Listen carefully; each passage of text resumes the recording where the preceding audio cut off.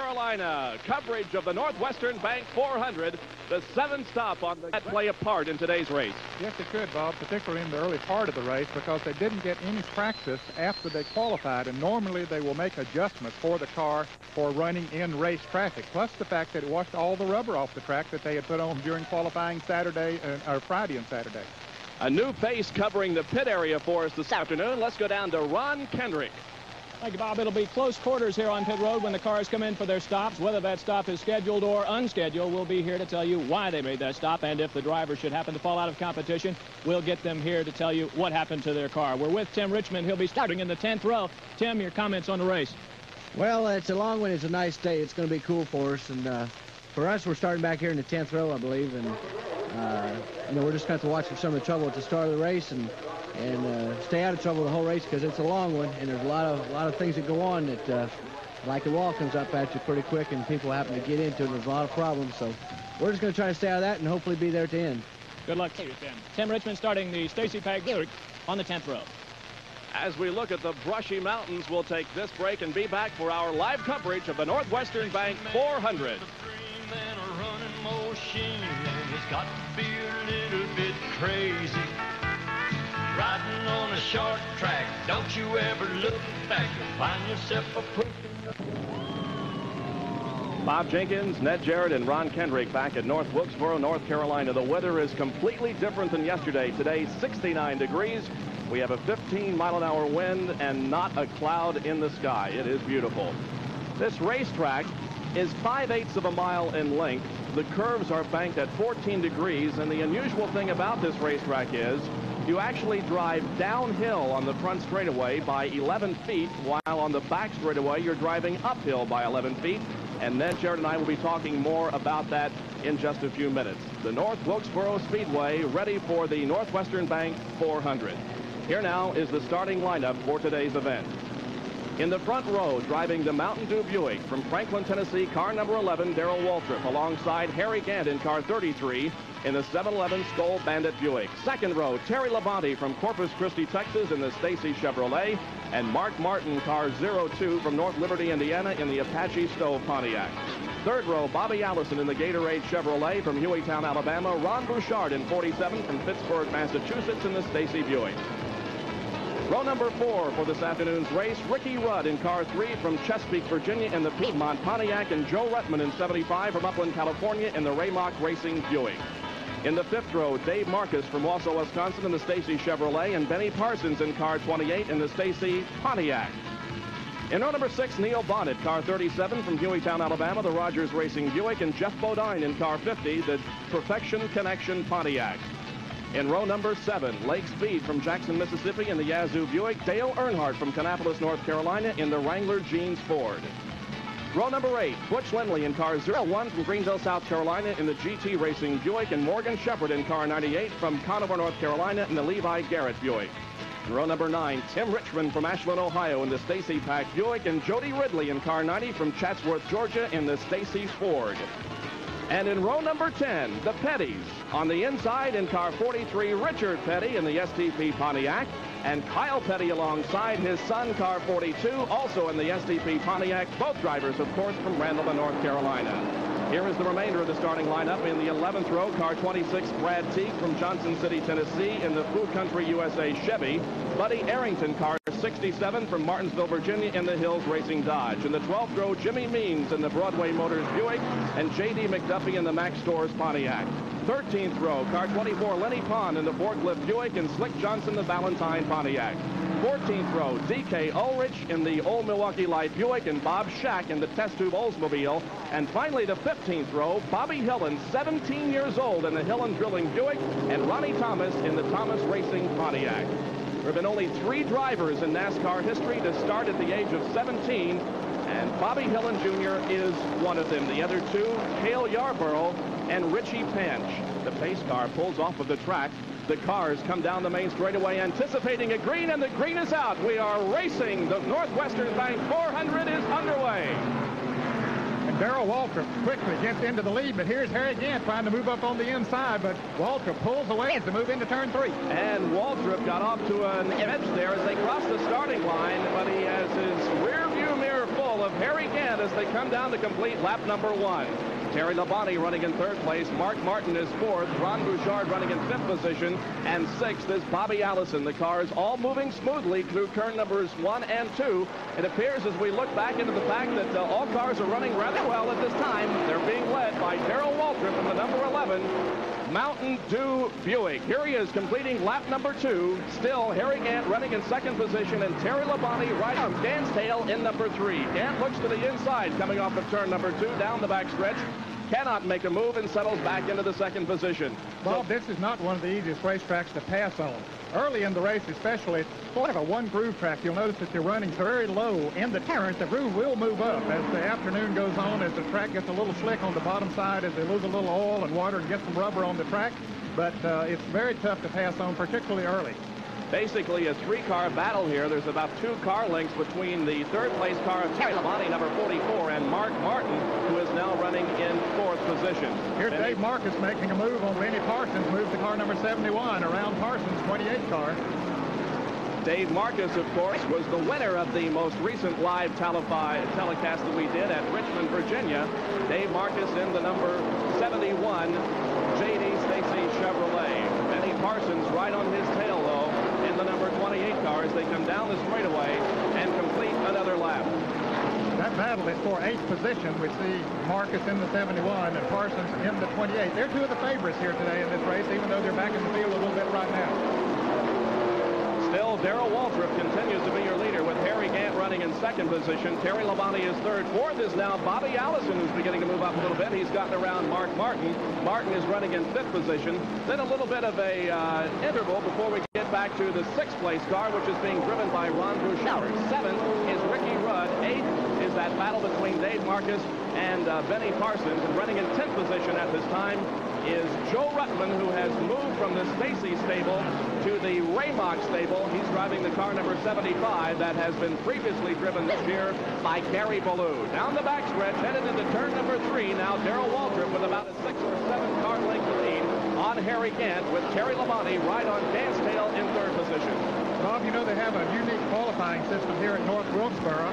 It took 2 days of running to actually determine the pole position winner. On Friday, during the first qualifying run, here's the battle for 6th and 7th position. Ron Bouchard in car 47 and Ricky Rudd in car number 3. But on Friday, Terry Labonte had the fastest time, and Waltrip was in the 4th position, or 5th position it was, but he came back and turned a tremendous lap yesterday, so when they took the average of the 2, it put him up front. Now this battle for 6th place, then, we are beginning to see a 2-groove racetrack already as Ricky Rudd has moved high on the racetrack in an attempt to pass Ron Bouchard for 6th position. He does so on the backstretch going into turn number 3. So Ron Bouchard running in 7th position now and in 6th. Oh, and Dale Earnhardt is in trouble. Dale Earnhardt, problems in turn number 3, spinning that car. However, he was able to keep the power, and he is still out there. We do have a yellow, however. So the yellow comes out for the first time on lap number 10 for a spin involving Dale Earnhardt in turn number 3. Earnhardt has been one of the fastest drivers and cars on the circuit this year. Here he is coming into the 3rd turn. Earnhardt tried to get on the inside of Joe Ruttman, got the left wheels down on a little curbing there, simply threw his car out of control, and he spins it around. And Bob, he was a lucky fellow there with all the traffic behind him, and he's sitting in the center groove that someone didn't plow into it. Well, we talked to Dale Earnhardt a little bit earlier today about this racetrack and the fact that it's a short track.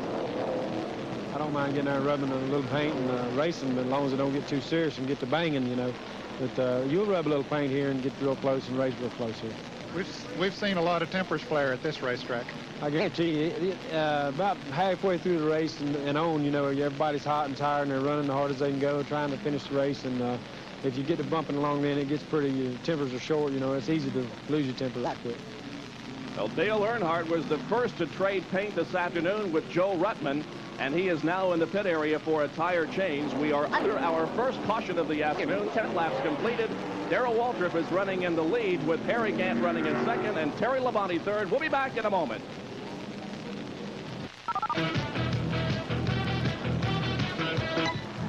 Our first caution of the afternoon brought out by Dale Earnhardt. He's making another pit stop. Let's go down to Ron Kendrick. Dale Earnhardt has been in the pits 4 times now. They have problems under the front side of the car. They're trying to bend the spoiler back into shape. There's also something hanging underneath it. They've changed all 4 tires, and they've topped him off with fuel. With the short track, they have to get him out before the car so he doesn't get a lap down. And he has managed to stay on the same lap, I believe, despite the fact that he's been in 4 or 5 times. So Ned, problems with that car early. Yes, when he got on his left wheel on the curbing coming into the turn trying to pass Joe Ruttman, it bent that spoiler back, and sometimes a jolt of that sort can actually foul up the steering. They've looked at that. I don't think that that is a problem, but as Ron Kendrick pointed out, that spoiler was bent. We saw them banging on it. Apparently they don't think they have it fixed yet because he's right back in the pits again. Bud Moore and the rest of the crew going to work on that front end again, and they're working on that front spoiler. And that is very important, even on a short track. Back when I was racing 15 years ago, we didn't even know what a spoiler was. But now it's a very important part of a race car because it has to do with the airflow into the engine as well as the airflow around and across the body. But he's back out again and still didn't lose a lap. Well, you normally think of aerodynamics on the super speedways where they're drafting and traveling at speeds near 200 miles an hour, but certainly the aerodynamics do play in effect even on a short racetrack. Ron Bouchard in car number 47 is running in the top 10. He had a problem, I guess, after the practice session yesterday because they changed the engine in that car earlier today. And perhaps Ron Kendrick can have a further explanation of that work earlier today from the pits. Ron? So, Bob, about the noon hour, they were changing the engine on the Bouchard car. I checked with them. Basically what that was a change from a qualifying engine, changing from a qualifying engine to the race engine. They had not had time to do that. It was actually no problem. As we watch Dale Earnhardt once again pull out of the pit area, we remain under a yellow, and we have been given the indication by the NASCAR officials. Harold Kinder, the starter, has told the drivers that next time around they will get the green flag and will be back to racing. The 10-lap rundown showed Darrell Waltrip in the lead with Gant second, Terry Labonte third. Fourth was Bobby Allison. Fifth, Mark Martin. Sixth was the number 3 car of Ricky Rudd. In 7th position, Ron Bouchard. 8th, Benny Parsons. 9th, Dave Marcus. And 10th was Joe Ruttman. The pace car pulls out ahead of Darrell Waltrip and the rest of the field and will be coming into the pit area now as Waltrip and the others get on the accelerator coming off of turn number 4 and go back to racing. Here's the green flag. We're racing once again. Now we'll be watching Dale Earnhardt to see if he does have problems with that car as far as handling is concerned or whether he's able to move up through the traffic. He has a long way to go, Bob, starting at the back of the 30-car field now. He's already picking some of them off while Harry Gant is trying to make his way around to Darrell Waltrip. But Waltrip's car seems to be handling so well on the inside of the racetrack that he just simply is not giving Gant any room at all to run. We saw Ricky Rudd pass a little bit earlier on the outside, but that's going to be awfully tough for him to do at the speed that Waltrip is running. And he is taking up the right part of the racetrack where it's the fastest right now. But I'll tell you a car we got to watch. It's the 4th one on the screen there, the green car of Bobby Allison, the car number 88. That car looked awfully strong in practice and qualifying. He's already moved from 5th up to 4th now, and Allison drives this track as well as anyone. He'll be a factor before this day's over. We're watching the battle for 8th position involving Benny Parsons, the number 28 car, and Dave Marcus in 71. Parsons is trying to position himself around Ron Bouchard in the 47. Parsons moving to the inside, coming off of turn number 4 here. Benny Parsons racing side by side with Ron Bouchard into turn number 1. A good battle here, side by side on a virtually one-groove racetrack off of turn number 2 onto the backstretch. And Benny Parsons is able to pass Ron Bouchard. And so Benny Parsons moves himself into 7th position. Benny Parsons running 7th. Bouchard is 8th, and he is getting a challenge from Dave Marcus in the 71. He is moving to the inside and trying to challenge Ron Bouchard. So Bouchard is beginning to drop back a few positions here. There are so many cars in this field that are capable of winning, Bob. There has to be at least 15 cars. Jody Ridley, car number 90, just made an unscheduled pit stop while Dale Earnhardt was making his pit stops a moment ago. Ridley came in. They did some work on the right front of the car and changed the right side tires. He's back out there now, but he had to make that unscheduled pit stop under the green, so he's at least a lap down. Here is the leader once again, Darrell Waltrip from Franklin, Tennessee in the Mountain Dew Buick. Darrell has won 2 races already this year on the Grand National Tour in Bristol and Atlanta. Let's go to this battle back in the pack involving Mark Martin, Ricky Rudd, and Benny Parsons. This is the battle for 5th, 6th and 7th position. And quite a battle it is. Parsons moves on the inside of Ricky Rudd, trying to take over the 5th position as they move into the first turn. He's got the inside of the track, and right now that seems to be the fastest part of the racetrack. But Rudd hanging tight on the outside. Good battle here between Benny Parsons and Ricky Rudd down into turn number 3 in that area where Dale Earnhardt had a problem a few laps ago, but no problems for Benny Parsons as he brings the car off of the 4th turn, now running virtually side by side with Ricky Rudd, while Mark Martin shows the way in 5th. That Parsons would like to take over that position. He first has to deal, however, with Ricky Rudd in the car number 3, the Piedmont Airlines Pontiac. Again, side by side in turns 3 and 4. Here they come to complete another lap. It is Benny Parsons still running side by side with Ricky Rudd. The first 4 cars are pretty much strung out, with Waltrip, Gant, Labonte, and Bobby Allison running 1, 2, 3, and 4. 5th position here, Mark Martin in the 0-2, and this tremendous battle between Parsons and Ricky Rudd. And that is tight competition, Bob. Parsons is really a local favorite here. He was born and raised in Wilkes County, North Carolina. A lot of his relatives still live in this area, and so a lot of them come out to watch him here. This is one of the tracks that he sort of calls his home track. Of course, he gets around Rudd. Finally, Rudd either backs off or then he had a certain sudden spurt of speed there and moves him around. Now he has Mark Martin up there, who is a tough customer on this kind of a racetrack.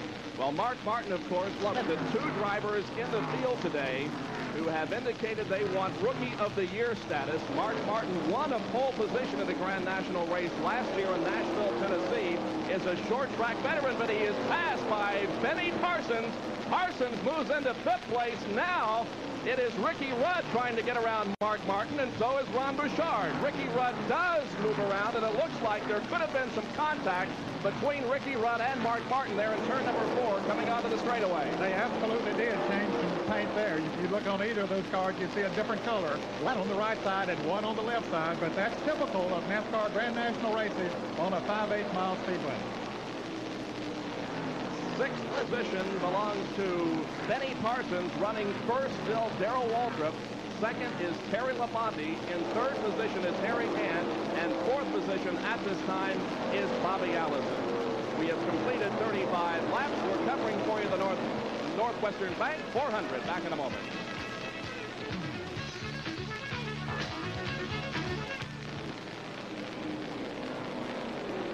Well, we'll present for you live coverage for the 3rd consecutive year, the ESPN NFL Collegiate Draft, the most important off-season football event.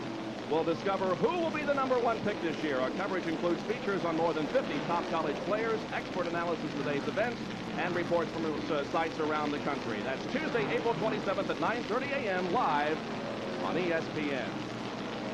The Northwestern Bank 400 continues, and we watch this battle here between Dave Marcus and Joe Ruttman. Dave Marcus just passed Ruttman a few laps ago. And also in this battle is Richard Petty in the number 43 car. So we'll watch this for a few laps as Darrell Waltrip continues to be your leader. And Ruttman and Marcus get together. Ruttman almost lost the 75, but he gathered it back in. Here comes Jeff Bodine in the car 50. He goes out of the picture now, and Petty moves to the inside of Ruttman. Puts a little sheet metal up there, swaps a little paint. And Petty now coming into the picture. He's had more success on this speedway than any other driver. As a matter of fact, his success is phenomenal here. He has finished either first or second in this race the last 12 years. And he would like very much to keep that record intact today with a win. Richard Petty in the number 43 STP Pontiac. That car is working well on the inside of the track, Bob, and that's what it takes here. And that's one thing that has allowed Richard Petty to have as much success as he has over the years. He knows how to make the car handle. Now, he's not too good of a qualifier on this racetrack. In fact, I think during those 12 years, he has never sat on the pole. But when the race gets going and the track gets a little bit slicker, he is tough to contend with, and we're seeing him make his moves already. He is running in 10th position at this time, and he is about to move around Bobby Hillen Jr. in the number 8 car there. As we indicated earlier, Bobby Hillen is only 17 years of age and making his first Grand National start this afternoon. So Richard Petty running in 10th place right now, the number 43. Dave Marcus is in 11th position. The leader, meanwhile, Darrell Waltrip, has begun to lap some of the slower cars. Here he is in turn number 4, moving off of the turn onto the straightaway and about to put a lap on Jody Ridley. Right ahead of Ridley is Bob Shack in the number 97 car. The 24 car he just passed was Lingy Pond, and now he moves on the outside of Ridley, and that put Ridley at least 2 laps down because he made an unscheduled pit stop not too long ago. So Ridley having his problems here today. Jody Ridley did make a pit stop during that yellow that we had for the Dale Earnhardt spin, and he is now a lap down as Dale Waltrip moves to the outside and puts a lap on Bob Shack from Lombard, Illinois, in the number 97 test tube Oldsmobile. Altitude Buick continues to lead our Northwestern Bank 400, driven by Darrell Waltrip. Still running in second position at this time is Harry Gant, and Terry Labonte has moved around Harry Gant in just the last few laps. So Terry Labonte is now running in second position with Harry Gant running third. Dale Earnhardt, we speculated might have corrected his problems, has moved into 13th position. So he has passed a lot of cars since that spin. He certainly has, Bob, and apparently did not affect the handling qualities of that car number 15. He's a tremendous short track driver and one of the most aggressive drivers on the circuit. Let's go to Ron Hendrick. He has Bud Moore, who's the car owner of the 15. One more spin, but Dale had an awful lot of problems. How's he handling now, and is everything will be okay? Well, I think actually getting the front spoiler adjusted a little bit more. Hope it's back out now. We'll see. Okay. And we have a crash up in turn number 2. One of the cars involved was Butch Lindley. The number 01 car also involved Lake Speed in the number 17 Yazoo Mowers car. That problem occurred up there in turn number 2 while we were talking with Bud Moore. We have a replay of it. It looks like they tangled Lindley and Speed as they went into the turn. Speed spinning down to the inside. Lindley was able to keep his car straight. He drove it up on the outside of the racetrack, and he came on around. So it's not too much of a problem there. Here's the leader in the pits, Darrell Waltrip, taking advantage of this caution period. The Junior Johnson crew going to work on it, and here's Bobby Allison, who was running in the 4th position in the Gatorade car. They're changing the right side tires, filling them up with gasoline, and you see one of the crew members making an adjustment on the chassis of that car, and the way that he's turning that screw, Bob, indicates that the car was a little bit loose. The left rear wheel was not getting the traction that it needed. Waltrip is away now in the car number 11. They changed all 4 tires on the left side.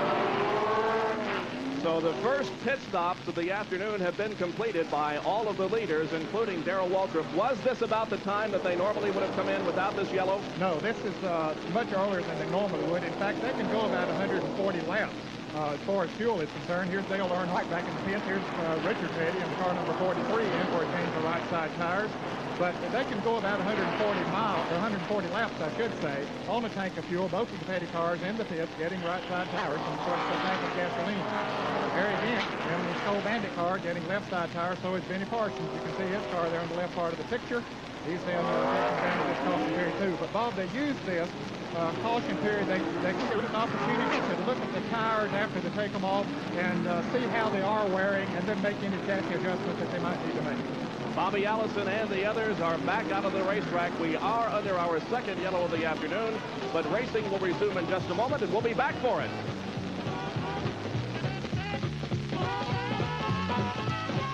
What's more natural than natural light? When the feast grows.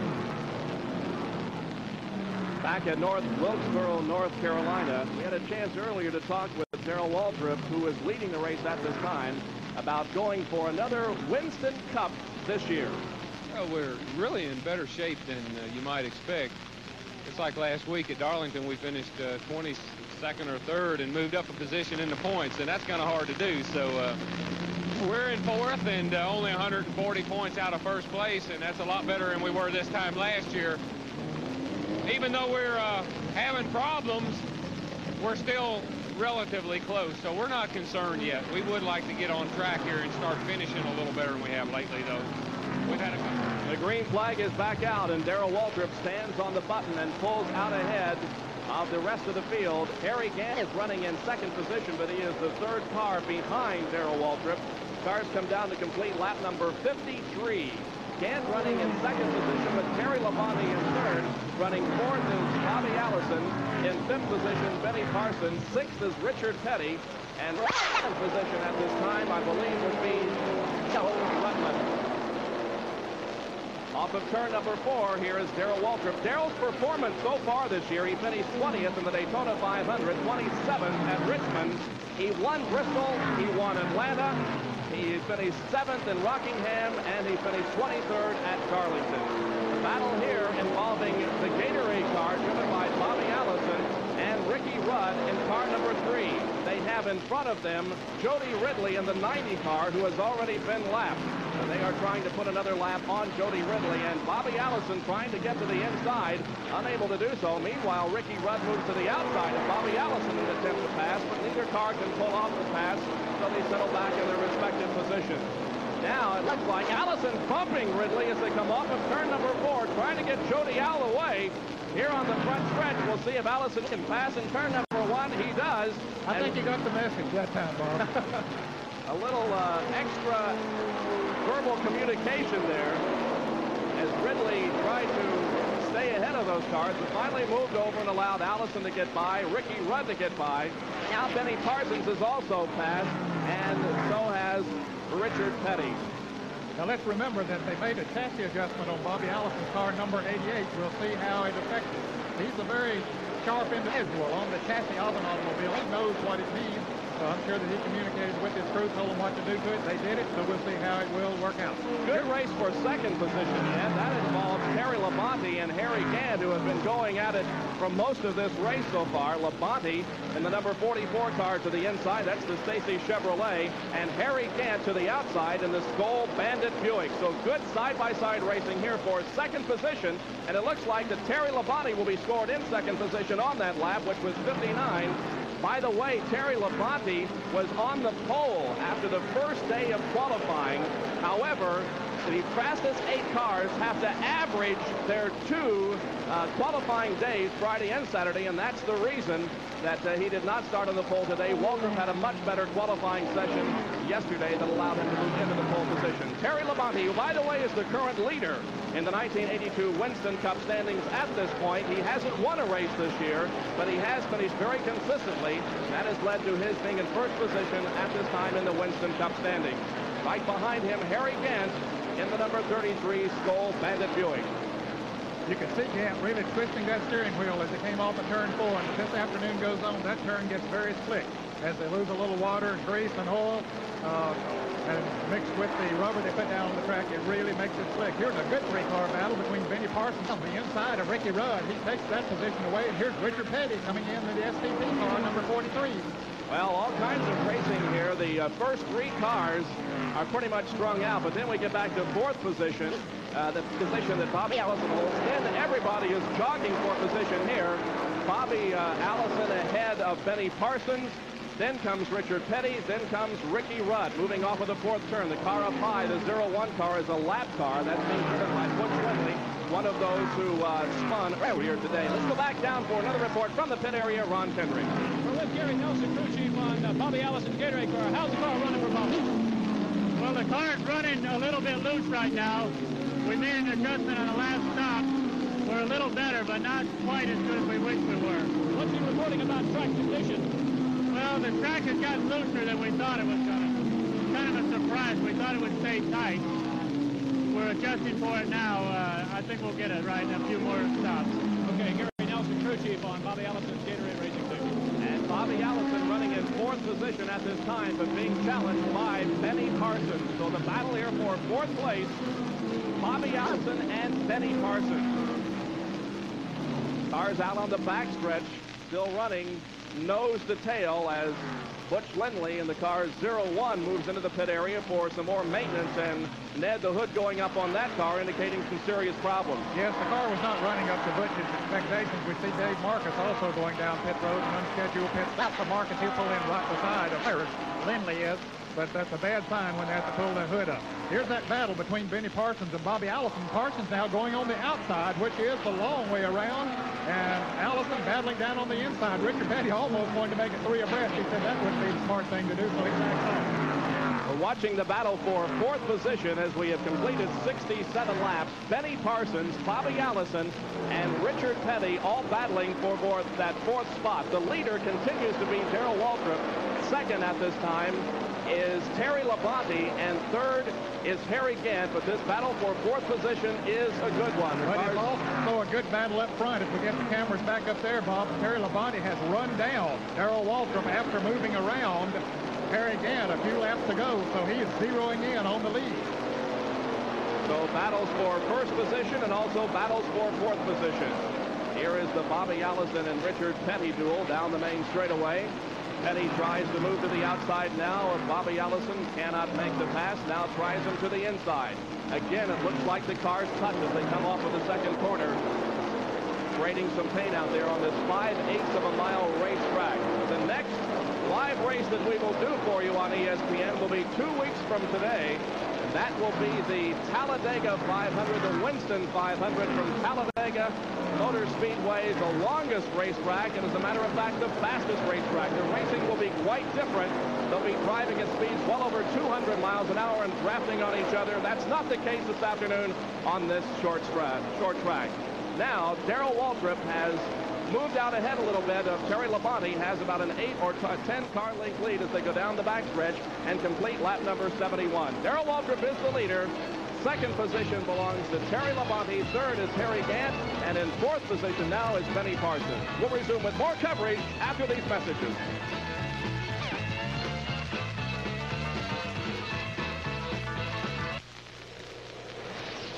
I'm Johnny Rutherford, and this is Indy. 75 laps have been completed in the Northwestern Bank 400. Darrell Waltrip is the leader. Terry Labonte running in second position, and Harry Gant is third. We have been slowed by 2 yellows, involving a spin by Dale Earnhardt early in the race, and then 2 cars, Lake Speed and Butch Lindley, coming together over in turn number 2. All of those cars, however, were able to make pit stops, change rubber, and are back in competition. Darrell Waltrip's challenger at this time is the number 44 J.D. Stacy Chevrolet, driven by Terry Labonte from Corpus Christi, Texas.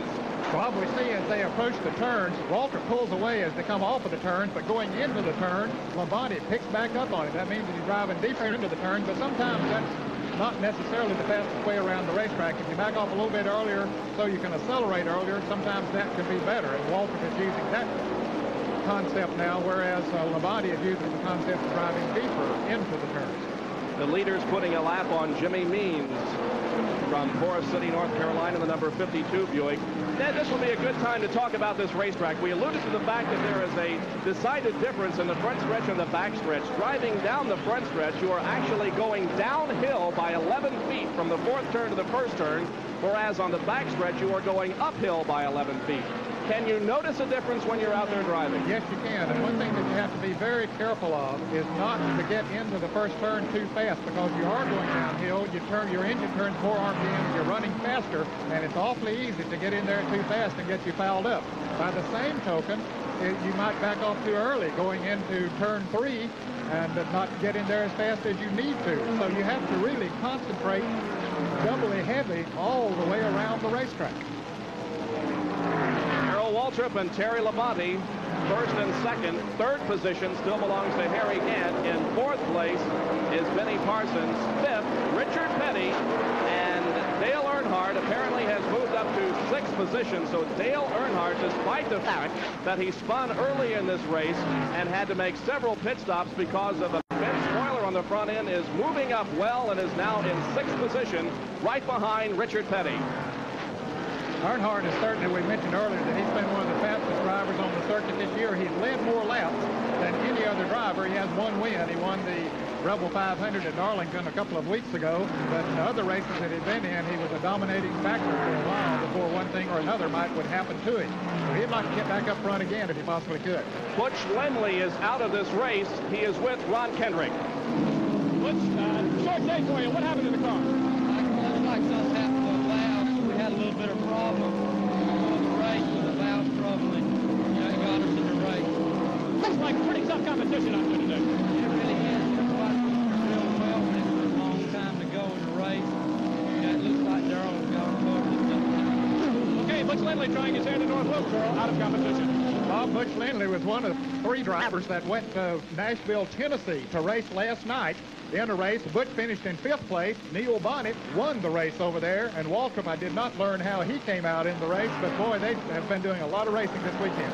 This is the battle for 10th position involving Morgan Shepherd and Ron Bouchard. The battle for 10th. Morgan Shepherd and that Levi Garrett Buick running in 10th position at this time, and right behind him is Ron Bouchard, who is the defending Rookie of the Year. He won the Rookie of the Year honors last year. Ron Bouchard so far this year has competed in all of the Grand National races. He finished 6th at Daytona, 9th at Richmond, 8th at Bristol, 36th at Atlanta, 16th at Rockingham, and 34th in the Darlington race. Morgan Shepherd, right ahead of him, has also competed in all of the races this year. His best finish this year has been a 3rd at Bristol. He is also known as a short track specialist.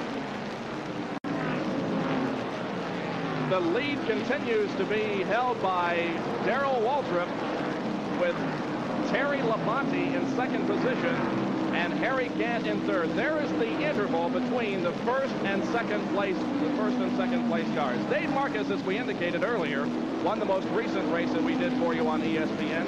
That was at Richmond, Virginia, a very exciting race in which he was in the right place at the right time. Unfortunately, things not as good for him today. He is in the pit area with Ron Kendrick.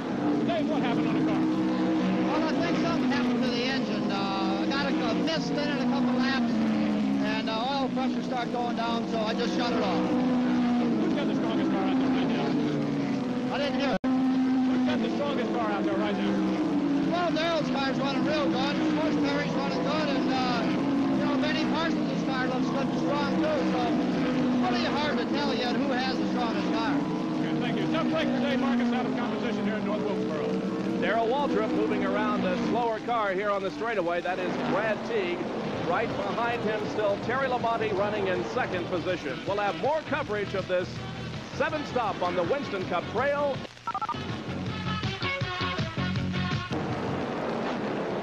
Bob Jenkins, Ned Jarrett, and Ron Kendrick back in North Wilkesboro, North Carolina.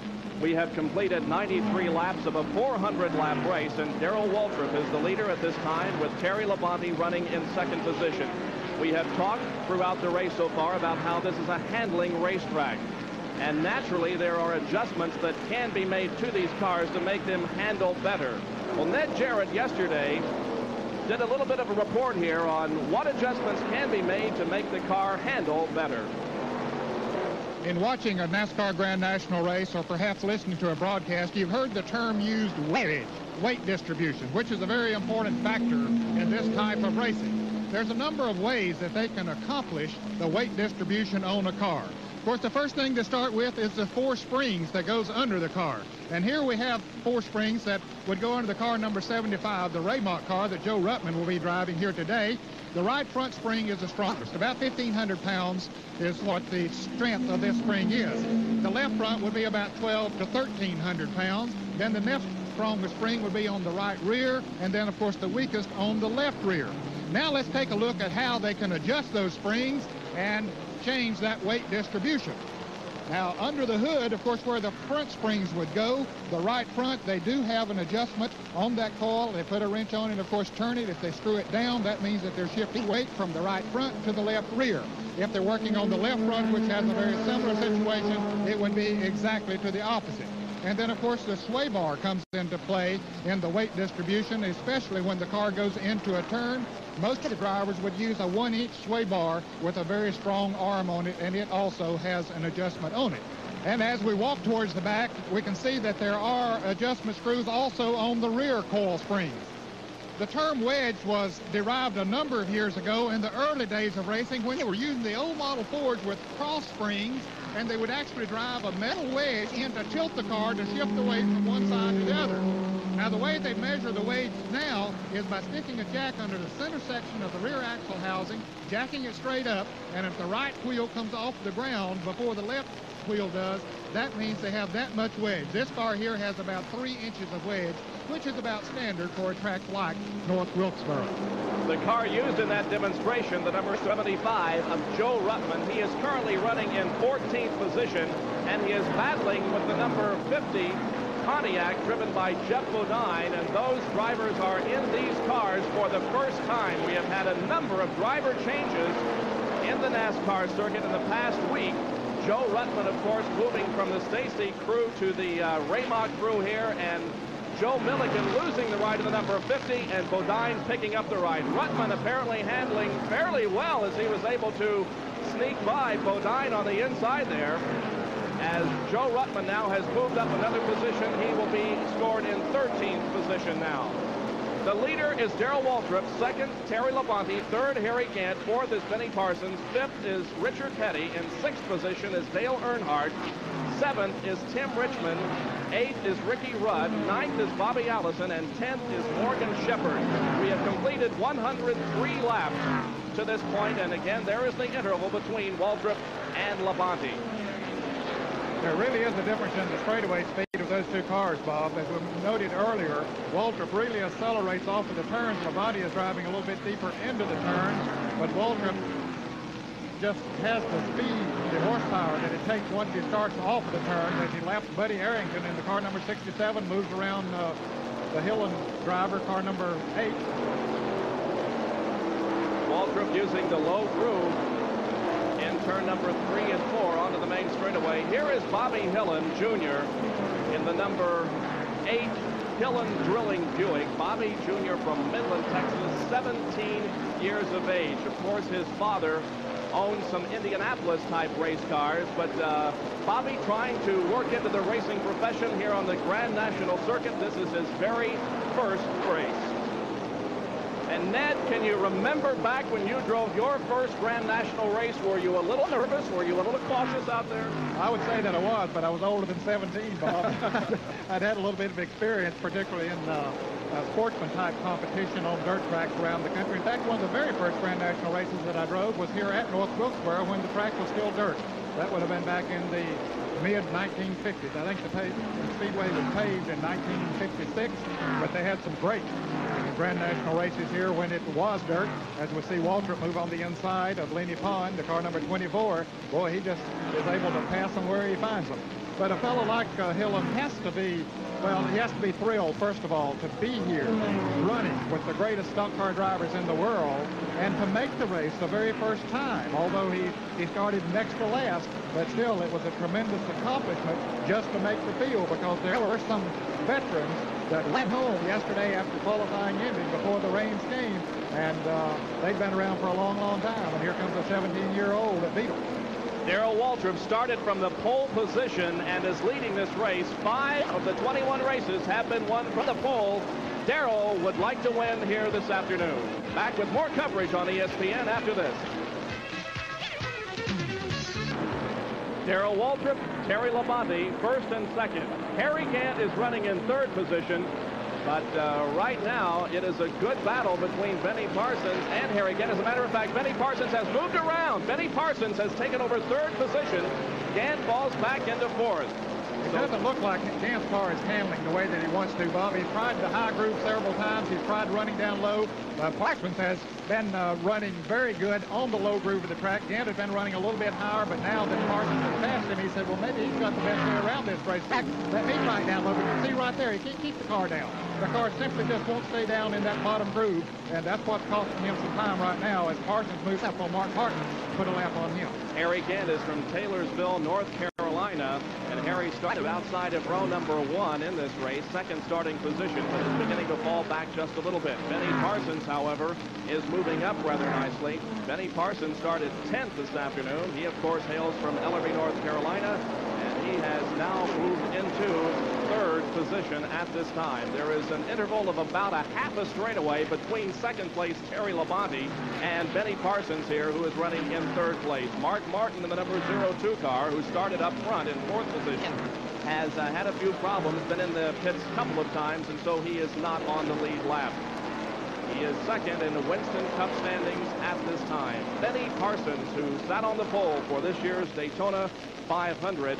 And Parsons' performance so far this year, he finished 26th at Daytona, 3rd at Richmond, 9th in Bristol, 4th in Atlanta, 3rd in Rockingham, and 4th in Darlington. Here, meanwhile, is the king of this racetrack, Richard Petty. He and Harry Gant perhaps use higher grooves on short tracks more than anybody else. And he is already starting to move up a little bit on the racetrack. When we saw him earlier, now he's coming off low that time as he comes off of turn 4. But I think that he's using a higher groove between 1 and 2. Let's see as he goes in there. Yes, he's moved up about a half a car width. And as the afternoon goes on, we'll see Richard Petty moving higher and higher. But he has the ability, the uncanny ability, to detect where the fastest spot is on the racetrack. He searches for it and finds it and then runs accordingly. Again, we tell you that in the last 12 years in this race, Richard Petty has finished either first or second. So Richard Petty would like to keep that string alive. Here, meanwhile, is Harry Gant, who's being challenged by Dale Earnhardt, and this is the battle for 4th position. So Harry Gant, again, beginning to drop off the pace just a little bit, while Dale Earnhardt, who had a problem earlier, is moving up nicely.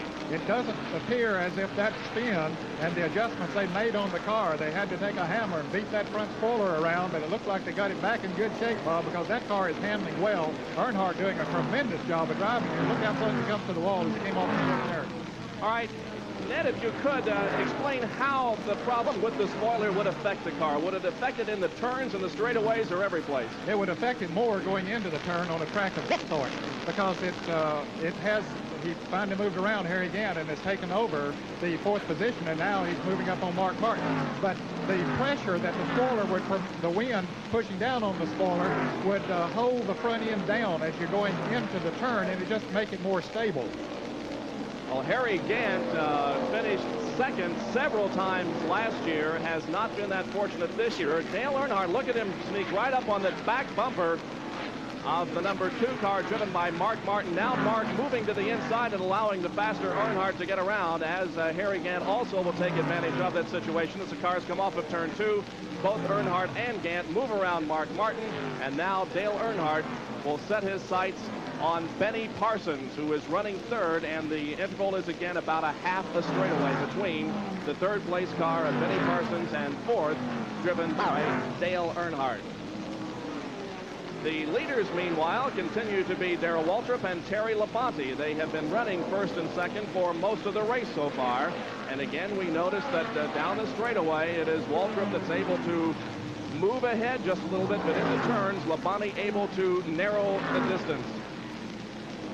Beautiful day here in North Wilkesboro, North Carolina, and a tremendous crowd on hand for this race. They have grandstands here, of course, on the main straightaway. There are grandstands on the back stretch, and all of them are filled. It is a great day. Well, as we continue to cover the Northwestern Bank 400, again, we'll remind you that Darrell Waltrip is the leader. Running in 2nd position is Terry Labonte, and we'll take this break, resume our coverage after this. Darrell Waltrip is moving around some of the slower cars, putting a lap on Joe Ruttman here, going down the front straightaway into turn number 1. Waltrip the leader, Labonte 2nd, and Benny Parsons now running in 3rd place. Boy, when you say some of the slower cars, Bob, they really are fast cars that he's running. He's just setting a tremendous pace here this afternoon as he moves on the outside of Ron Bouchard's car number 47, and he does it with ease. That car is really handling beautifully here for him this afternoon. So Junior Johnson, the car owner, and the rest of that Mountain Dew crew have really done their homework, as they usually do at every race, but particularly here at North Wilkesboro, which is home base for Junior Johnson. North Wilkesboro, of course, as you indicated, very close to the garages of Junior Johnson. Darrell Waltrip, the driver, of course, hailing from Franklin, Tennessee, and always gets a big round of something when his name is introduced. He has race fans, and he has those that don't think very much of him. There's always a mixture of boos and applause when Darrell Waltrip's name is mentioned at the racetrack. As we see both cars now beginning to move up to the higher groove. Terry Labonte down the main straightaway, putting a lap on Lake Speed. And both of those cars beginning to move out now just a little bit and widen the groove in the turns. We've been noticing that most of the leaders, Ned, are beginning to move up toward that outside wall in turns 3 and 4 and in the 1st and 2nd turn. Yes, they have. Traffic has necessitated that to some degree, but they'll find, too, that it'll be a little bit drier up there. As we mentioned before, they drop a little water and a little bit of grease and a little bit of oil, and it'll eventually get slick. And so they'll just move a little higher where it's a little bit drier to run. Benny Parsons is taking a good high line back in the field as he makes his way up through there. But when he can, Waltrip still moves back down on the inside when he has no traffic to contend with. Ron Bouchard and Joe Ruttman are battling side by side out there. That is for the 13th position. That's for and a spin. And into the wall goes Ron Bouchard. He tapped the wall with the right rear of that car as he was battling with Joe Ruttman. However, Bouchard is able to hold on and keep the car running, and he's still going to be in competition. But the yellow comes out. It's our third yellow of the afternoon. A spin involving Ron Bouchard, who did touch the outer wall with that car, Ned. Yes, he did, and he did a tremendous job of bringing it back down, keeping it under reasonable control, and it doesn't look like he did too much damage. You can see the right rear quarter panel of the car bashed in a little bit. Here they are as they came around. They touched, just sent him into the spin, and Benny Parsons had to be sitting on pins and needles there for a moment also because he didn't know which way either of those cars were going to go, but fortunately they straightened out, left him a place to go. Well, Benny Parsons was very lucky there because he was following Joe Ruttman. Now we have another series of pit stops. Here is the leader, Darrell Waltrip, into the pit area. Petty, however, did not come in. He's still out there on the racetrack, and for the moment will be shown as the leader, but he undoubtedly will come in soon. And that's exactly the reason he stayed out on the racetrack, is to be the leader. There's a 5-point bonus to the drivers for Winston points anytime they lead a lap, and boy, they'll take advantage of this type of a situation. We've been noticing Jody Ridley's car number 90 in the last couple of laps with some type of fumes or some smoke from it. I don't know whether it's an engine problem, whether it's something rubbing a tire or what, but you can see smoke coming from that car on the left rear. Meanwhile, several other cars come into the pit area, and Richard Petty did come in, so he will be scored as leader of that lap, but he's into the pits now. That's right. He led that lap, even though he was coming down pit road. Still, the start-finish line goes all the way across the racetrack, across the pit road. So he did get credit for that lap, gave him the 5-point bonus, and so he's in being able to make this stop. And as indicated, 4 tires, it looks like, on Petty's car. As indicated, he is 9th in the Winston Cup points battle at this time. Now the crew goes to work on the left side of the car, replacing the rubber. You can see the NASCAR official there indicating that the car is pulling out of the pit area onto the racetrack to go out with caution. Now Richard Petty is away, and right behind him, son Kyle. So both of the Pettys in for pit stops at the same time. We are under our third yellow of the afternoon. Ron Bouchard spun and hit the wall up in turn number 2, but was able to keep it going. That's the reason why we are under caution at this time. The leader at this time will be Darrell Waltrip, and still second place, Terry Labonte. Bob Jenkins, Ned Jarrett, and Ron Kendry covering the Northwestern Bank 400, and we'll be after this. Look, if you're an investor who's tired of being too late when investments are heading up, too late when they're heading down, look ahead. Look into Barron's. Every week, Barron's gives you page after page of useful investment information, days, weeks, even months ahead. Well, all the leaders have been in the pit area or are in right now. Several cars still on pit road receiving service. Dale Earnhardt is the first car behind the pace car and will be scored as the leader. Running in second place, Darrell Waltrip. Third would be Tim Richmond, and fourth would be Terry Labonte. That's the way the cars are lined up behind the pace cars. They come down here to complete lap number 141. Bob, it'll be interesting to see when the green flag drops again. We've seen Earnhardt battling all day to get back up in the pack after having gotten back as far as 30th position after his spin there one time. It was hard to tell whether he had the fastest car on the racetrack or whether it was Darrell Waltrip who was leading the race. So now they're up there together. Boy, this should be something when that green flag drops. And, of course, we'll also be watching Richard Petty in the number 43 STP Pontiac as he works his way up through the field and tries to keep that string alive of finishing either first or second in the last 12 years. Now, there are 2 races that are held here at this racetrack each year. The defending champion of this particular race is Richard Petty.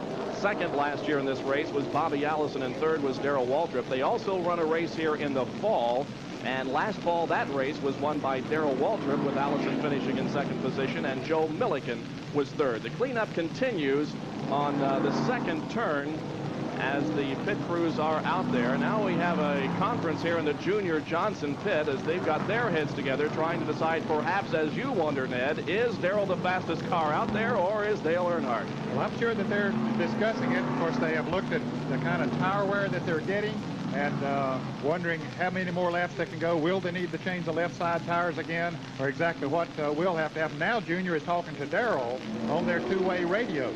So they don't go to sleep once those pit stops are made. Boy, they evaluate everything that has gone on up to that point, talk it over among the crew, and then plan their strategy for the balance of the race. And again, the track cleanup crews are still out there, so we're going to be under yellow for a few more laps. We'll take another break. The leader at this point in the Northwestern Bank 400 is Dale Earnhardt. Second, Darrell Waltrip, and third, Tim Richmond, 141 laps. Travel with Timer. The drivers have been told that they will receive the green next time around. This is the situation to this point. 144 laps completed. We have had 3 leaders, Waltrip, Petty, and Earnhardt, 4 lead changes, and 3 caution periods. The leader at this point is Dale Earnhardt, and right behind him is Darrell Waltrip. The cars line up 2 abreast. The slower cars to the inside, the faster cars to the outside. Here is the green. We're back to racing on the 145th lap. Dale Earnhardt pulls out ahead of Darrell Waltrip. The car between the two is Joe Ruttman. Now Waltrip, trying to get around Ruttman on the backstretch, is able to do so. Right behind Darrell Waltrip is Tim Richmond, who took over this ride last race at Darlington and apparently has the seat in that car for the rest of the season. He's taking a good line around the racetrack, Bob, and he's able to take the line that he wants to while he's out front. We'll see if Waltrip can close in on him. He'll run a little bit deeper into that turn. Now, Waltrip is still working very good right down on the inside of the track and has moved right back up on his bumper. Waltrip still keeping Earnhardt in his sights, and in fact trying to move to the inside here in turn number 2, going down the backstretch. Dale Earnhardt and Darrell Waltrip battling for the lead here in turns number 3 and 4. Here they are off of the turn onto the straightaway. Darrell Waltrip moving to the inside. Can he pull off the pass? No, he cannot. Earnhardt will be scored as the leader of that lap, but now Waltrip pulling right alongside Earnhardt in the second turn. Off a bit down the backstretch and nosing ahead by 3/4 of a car length is Darrell Waltrip. Waltrip takes over the lead from Earnhardt. Let's see if he'll be scored as the leader of this lap. Yes, he will. Darrell Waltrip has moved ahead of Earnhardt and has established himself as the leader once again. So perhaps we have answered the question. Waltrip, the fastest car on the racetrack. Down to the Junior Johnson pit once again, and Ron Kendrick. Junior Dale just took over the lead again. You were having a big conference here with the rest of your crew. Is there a problem? No, the tires right there are showing a little bit loose. We were discussing what kind of chassis change that we need to make the car handle like it's supposed to. Last stop that we made, we adjusted the chassis, and it seems to help, so we're probably on the right track. No problems whatsoever then? No, sir. Okay, that's the word. Darrell Waltrip, crew chief Junior Johnson. I'd say they're on the right track, Bob. He's got that thing out front. Certainly does appear that he's having any problems out there. Meanwhile, Morgan Shepherd just got the black flag. We noticed smoke coming from that car. Could he be dropping oil on the racetrack, Ned? Yes, he very well could be. It looks like that smoke is coming from the exhaust on the right side. A tough break for Morgan Shepherd. He expected to run very well here in this race because he's a short track specialist. But now it looks like it's coming from the right front. It is coming from the right front. There's Buddy Parrott and the crew going to work changing that right front tire, but there's something that was causing that smoke. Now he's going to go to work in there. Apparently the fender was rubbing against the tire, so a very tough break here. He must have put another car out there, pushed the fender in just a little bit, and that's where the smoke was coming from. But a very, very costly pit stop here for Morgan Shepherd, having to do all of that work during the green flag running. And once again, evidence of what can go wrong on short track races where you're trading paint and bumping and banging with other cars out there. Darrell Waltrip, the leader. Second position is Dale Earnhardt, and third is Terry Labonte. Running fourth, Tim Richmond, and fifth is Benny Parsons. In the battle for second position now, involving Terry Labonte to the inside of Dale Earnhardt as they move into turn number 3. Labonte right alongside Earnhardt. Labonte with a slight advantage coming off of the fourth turn, and Labonte moves around Earnhardt just for a fraction of a second, but they basically stay side by side all the way around the racetrack. A good side-by-side battle here for second on the 155th lap of this 400-lap race. Terry Labonte now able to get that car completely around Dale Earnhardt, and Labonte moves back into second position. Earnhardt, who was the leader a few laps ago, has dropped back to third, but is he just playing it cautious because there's a long way to go, Ned? Well, it's hard to believe that Dale Earnhardt would play it cautious. He likes to run out front, even though he has tried to change his driving strategy a little bit in recent races. His car owner, Bud Moore, there's Morgan Shepherd as he back out in the running running now after making that unscheduled pit stop. But Bud Moore had talked to him and told him, said, hey, you got to be smart in these races. They're long. You can punish the car too much. And it could be that he's taking a little bit easier right now, letting those fellows run hard out front, let Labonte by so he could chase Waltrip down and make him run Waltrip hard, and that could work to his advantage later in the race. About a 3 or 4 car length advantage that Darrell Waltrip has over Terry Labonte at this point. As we indicated earlier, Terry Labonte leads the Winston Cup point standings at this time, going for the championship. We ask him about it. Well, I don't know. We got off to a real good start this season, and the cars run real well all year, and we finished all the races. And naturally, when you finish all the races and run pretty good and have some good finishes, you're going to be up good in the point standings, and that's where we're at right now. Terry Labonte, second position in that J.D. Stacy Chevrolet. Terry, hailing from Corpus Christi, Texas, is 25 years of age. He started this race this afternoon up front. As we indicated, he had the fastest qualifying time on Friday, but didn't have such a good qualifying average yesterday, and so therefore he did not start on the pole. Battle between Richard Petty and Ricky Rudd out there, with a veteran Petty with the relative newcomer Ricky Rudd. And right behind them would be Harry Gant, and this is the battle for 6th, 7th, and 8th position, involving the 3 cars of Richard Petty, Ricky Rudd, and Harry Gant. Petty's car still working very nicely down on the inside of the track now as Gant moves on the inside of Rudd. Once you get out of that groove, there's another car there that can move right on the inside. I'm sure that they made some adjustments on Harry Gant's car during that last pit stop, because as we pointed out, he was having trouble keeping the car down in the turns, and there he and Rudd touched as they come down the front straightaway. Didn't bother either of them. Gant still trying to get him around him, and a good battle there for that position. Rudd accelerating off the turns on the high side gives him a little bit of momentum, but Gant driving a little bit deeper going into the turns. Well, Ned, how much contact can you make out there traveling at this speed on this size racetrack without getting in trouble? Depends a great deal on the portion of the racetrack that you're on and the position of the race car. If you're coming off the turn when you're almost out of control anyway, the slightest tap sometimes can spin you around. But if it's on the straightaway or in the dead center of the turn, sometimes it doesn't bother you quite as much. But they expect it on a track of this sort, know that they're going to get close together and sort of condition themselves, at least mentally, for it. 164 laps completed. Here's the rundown. Waltrip first, Labonte second. It is Dale Earnhardt running in 3rd position. 4th is Tim Richmond. 5th, Benny Parsons. 6th, Richard Petty. 7th, Harry Gant. And 8th, Ricky Rudd. ESPN presenting live coverage today of the Northwestern Bank 400 from North Wilkesboro, North Carolina.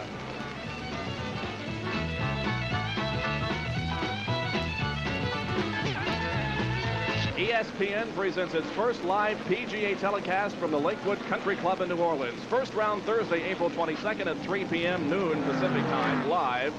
Second round will be on April 23rd at 3 p.m. noon Pacific time. The third round on Saturday, the 24th at 2 p.m. Eastern time, 11 o'clock Pacific time. And then final round coverage Sunday, April 25th at 8 p.m. Eastern time and 5 p.m. Pacific time. Tom Watson, the defending champion, hopes to repeat this year. Join us for our first PGA telecast from the Lakewood Country Club in New Orleans beginning on April 22nd. Darrell Waltrip and Terry Labonte are still showing the way in the Northwestern Bank 400 from North Wilkesboro, North Carolina. These are the drivers that are watching from the sidelines. Slick Johnson, Dave Marcus, Butch Lindley, Bob Shack, Lenny Pond, and Lake Speed. Those drivers have dropped out of competition so far. We have completed 171 laps, not quite halfway through this 400-lap race. The leader, Darrell Waltrip, Terry Labonte right behind him, coming down the straightaway here, crossing the start-finish line. They're putting some laps on some of the back markers, moving around the number 25 of Ronnie Thomas from Christiansburg, Virginia, in a Pontiac. Ronnie, 26 years of age. Benny Parsons and Tim Richmond, meanwhile, are running side by side out there. This is the battle for 4th position, Benny Parsons and Tim Richmond. Richmond looked so good at the Darlington racetrack. The first ride he had with the Stacy crew, and he is trying to prove himself as a top-notch Grand National driver with this crew. He, of course, a former Rookie of the Year at the Indianapolis 500-mile race. Tim Richmond devoting most of his time, however, to the Grand National Circuit nowadays. They traded a little paint there, too, when he passed him. Both of them wobbled just a little bit, but again, nothing too serious. We saw on the right side of Carson's car as he came around just after he got around Richmond that there was some blue paint on the side of that car. Now he begins to pull away a little bit. Richmond driving deep into the turns, driving a very good, smart race here again today.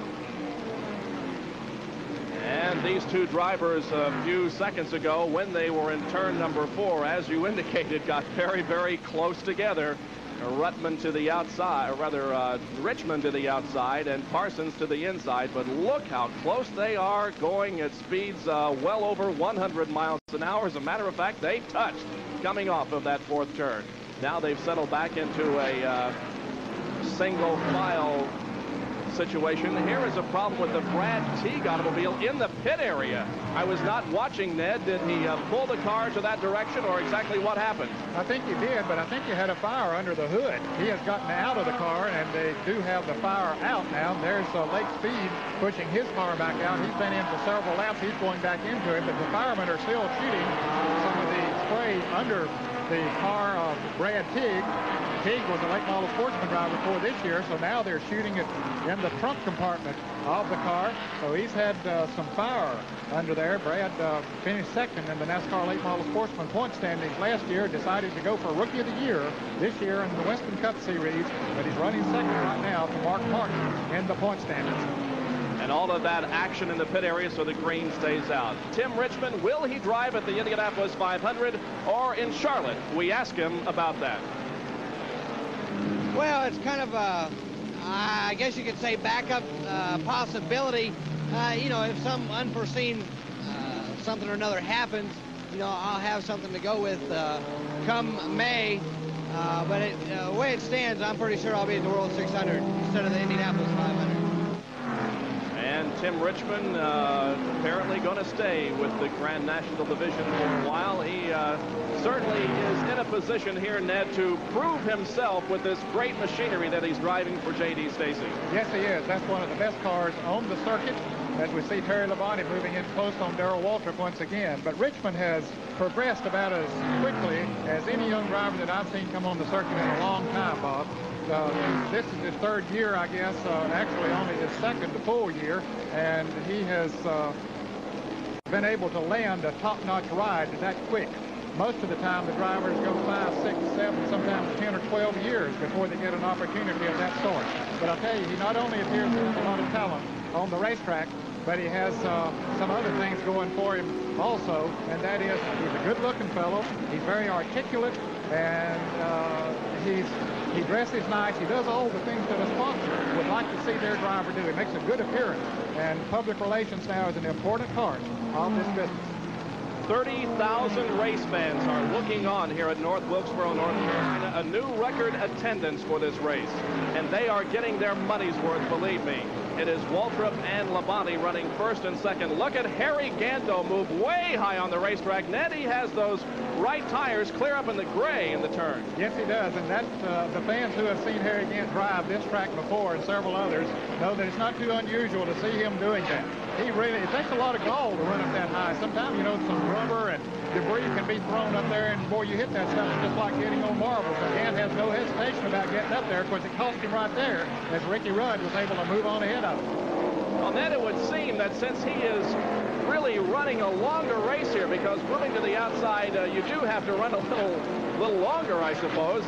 Does that use up more fuel? Well, it might use up a little more fuel. I don't think that it would be significant as far as that part of it is concerned, but it does not put quite as much pressure on your tires and doesn't heat them up quite as much as when you're running down low. You pinch it down a little bit and then have to accelerate harder off of the turns from the inside, and that does tend to heat the tires up more. So there are advantages and disadvantages to it, I guess.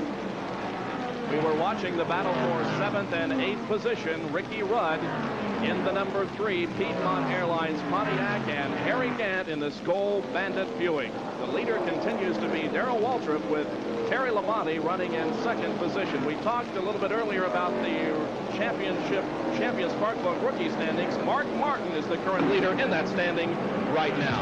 Back with more of the Northwestern 400 after this.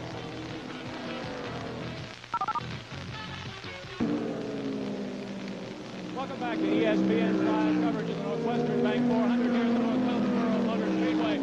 We're with Brad Teague right now. Brad, you had some problems, and the problems were on pit road. What happened? The rear end caught on bar. I smelled him smoking about 50 laps ago, and then it finally caught on bar. Looks like an awful lot of fender banking going on out there. Yeah, they are. The track's pretty slick. You've been out there now. Does Darrell have a strong enough car to hold on for the rest of the race? I think Darrell's the man to beat. Okay, Brad Teague with problems on pit road. He's out of competition. Rear end burn up on the car. Brad Teague is third in the rookie standings at this time, behind Mark Martin and James Souter. Darrell Waltrip, Terry Labonte, and Dale Earnhardt are the first three with 191 laps completed. The battle for 8th and 9th position is between Harry Gant and the number 88 of Bobby Allison. Now, Allison was running up among the leaders earlier, but apparently a problem with that car also. He has dropped back now to 9th place. That car certainly is not working as well as I thought he was going to here today. Bobby looked awfully good in practice on Friday and yesterday, and talking with him down this morning, he felt very good about it. And as we heard Gary Nelson, the crew chief on the car, say that the track was different from what they expected it to be. The track was, what he said, tighter, and or was not quite as tight. In other words, it's slicker than they thought it would be, and their chassis setup just simply is not working as well here today as they thought for it to. Well, Bobby Allison has had an interesting year. He won, of course, the Daytona 500. The next race that we covered live for you from Richmond, Virginia, the day before the race, his car went through the retaining wall in turn number 1 and was almost completely destroyed. The crew did go to work and get the car repaired in order for him to compete in that race at Richmond. But Ned, does an accident like that set back a team? Well, that team is big enough and experienced enough, have the personnel that they need, that it would not affect them as much as it would one of the lesser teams. But yes, that as many races as we had in a row there for a period of time, it certainly does affect the operation.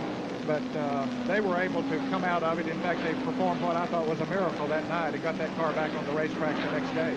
Well, we were quite surprised, to be quite honest with you, to see Allison in the starting field for that Richmond race, because the car was just an absolute mess after he went through that guardrail and came to rest very close to some bleachers in turn number 1 at Richmond. But here he is this afternoon running in 9th position in the Northwestern Bank 400. Let's run down the standings. Waltrip is the leader, Labonte second, Earnhardt third. In 4th place is Benny Parsons, 5th is Tim Richmond, 6th is Richard Petty, 7th is Ricky Rudd, 8th is Harry Gant, 9th is Bobby Allison, and 10th would be Neil Bonnet. And Bonnet is someone we haven't talked about. Neil Bonnet is in this particular car for the first time this year. He is not necessarily a short track specialist, but he is running on the short track here today in the number 37 Buick. We will return with more coverage of the Northwestern Bank 400 after this from North Wilkesboro.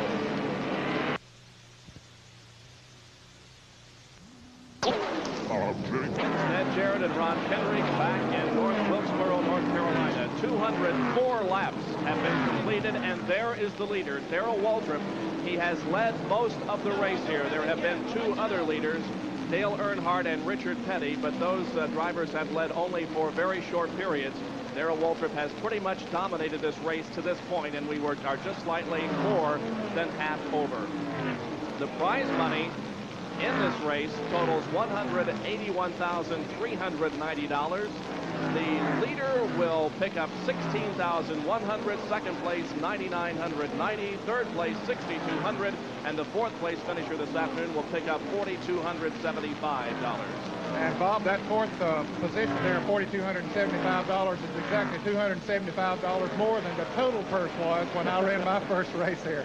Terry Labonte is the leader in the Winston Cup Series to this point. He has accumulated 952 points and $94,000. Benny Parsons second at 893 points and $96,000. Bobby Allison is third in points, but look at the prize money that he has won this year, $162,040. That, of course, because he has won the very rich Daytona 500. Like $120,000. 4th place in the point standings is Darrell Waltrip, and he, too, has made much more money than the first two drivers in the point standings because he has won 2 races this year, but only accumulated 810 points. Morgan Shepherd is 5th in points with 798, and then Harry Gant with 787. And Gant has won more than $58,000. Here's a good battle between Richard Petty and Benny Parsons. Petty in the car number 43 that he has made so familiar over the years, and Benny Parsons now moving up on him in the car number 28 in the Pontiac Le Mans. Petty's running a Pontiac Grand Prix. And this is the battle for 6th position. Richard Petty and Benny Parsons, 192 laps to go. We are more than halfway through this race. They're putting a lap on J.D. McDuffie in the number 70 Pontiac out of turn number 4 onto the main straightaway. This battle for 6th position with Petty holding 6th at this point, and you can see how both cars do go much higher in those turns than they did earlier in the race, and much higher also down the backstretch. Now they settle into turns 3 and 4 here as they keep a little bit lower groove in that portion of the racetrack. Richard Petty has 195 Winston Cup wins to his credit and is trying to keep his string intact here at North Wilkesboro, finishing either 1st or 2nd position. Darrell Waltrip continues to be the leader with Terry Labonte running in 2nd position, Earnhardt 3rd.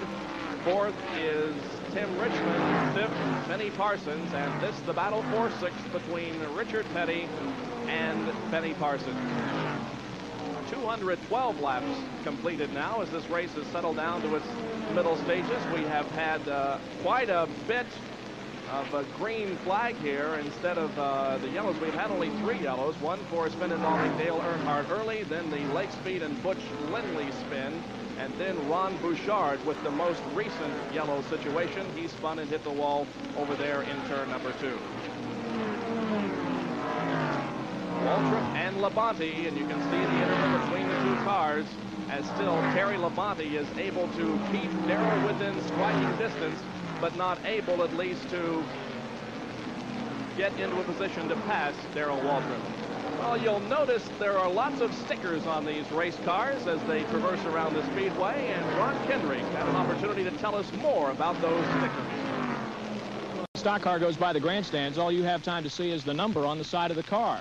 But there's some writing up front that's very important to the drivers. These stickers aren't on here just for decoration. They're sponsorship stickers. These people not only provide products to the racing teams, but they provide contingency money for the top finishers in the race. For these folks, you might win $300 if you finish first, maybe a couple of $100 if you finish second. Are those stickers important? You better believe it is when you're running a more than $500,000 a year operation. On the side of Lenny Pine's car, we find that he has an additional sponsor, one that puts him on the winning team. Harry Gant in the Skoll Bandit Buick is running at this point in 7th position. And Ned Jarrett has a very special guest up here in the broadcast booth. Ned? Bob, we looked over to our left here in the grandstand, and there's a fellow out there that we thought would be up here in one of the big VIP suites, or maybe down in the pits. It's Hal Needham of Hollywood fame. Of course, he's is well known now to race fans around the world, and he owns that car, number 33. He and Burt Reynolds that we see going around there. And talk about that sponsorship and the $500,000. Sometimes that won't get it with it. I got to tell you something. If they think the $500,000, I need to hire their crew, because I tell you, I can't get by for that much myself. Yeah, but you come from Hollywood. It costs more money, you know, when you're a big star. No, I'm not going to go for that. I tell you what, though, if I can watch Gant just get up there and run really tough, and hopefully he's going to win one, that makes it all worth it. I mean, it's just, for me to come down here and watch these people run, it's amazing what they do. Well, certainly, it's always good to see you around. Al, we did spot you out in the grandstand. You got on a radio set and everything. You're there watching the race, but that's not the only purpose that you have there. No, I'm sitting up here in the top, so anytime there's a wreck and my crew can't see it, then I can forewarn Harry what's going on. I can tell him there's a wreck in turn 2, turn 4, or whatever. So hopefully he'll, and I did warn him a couple of cautions we had.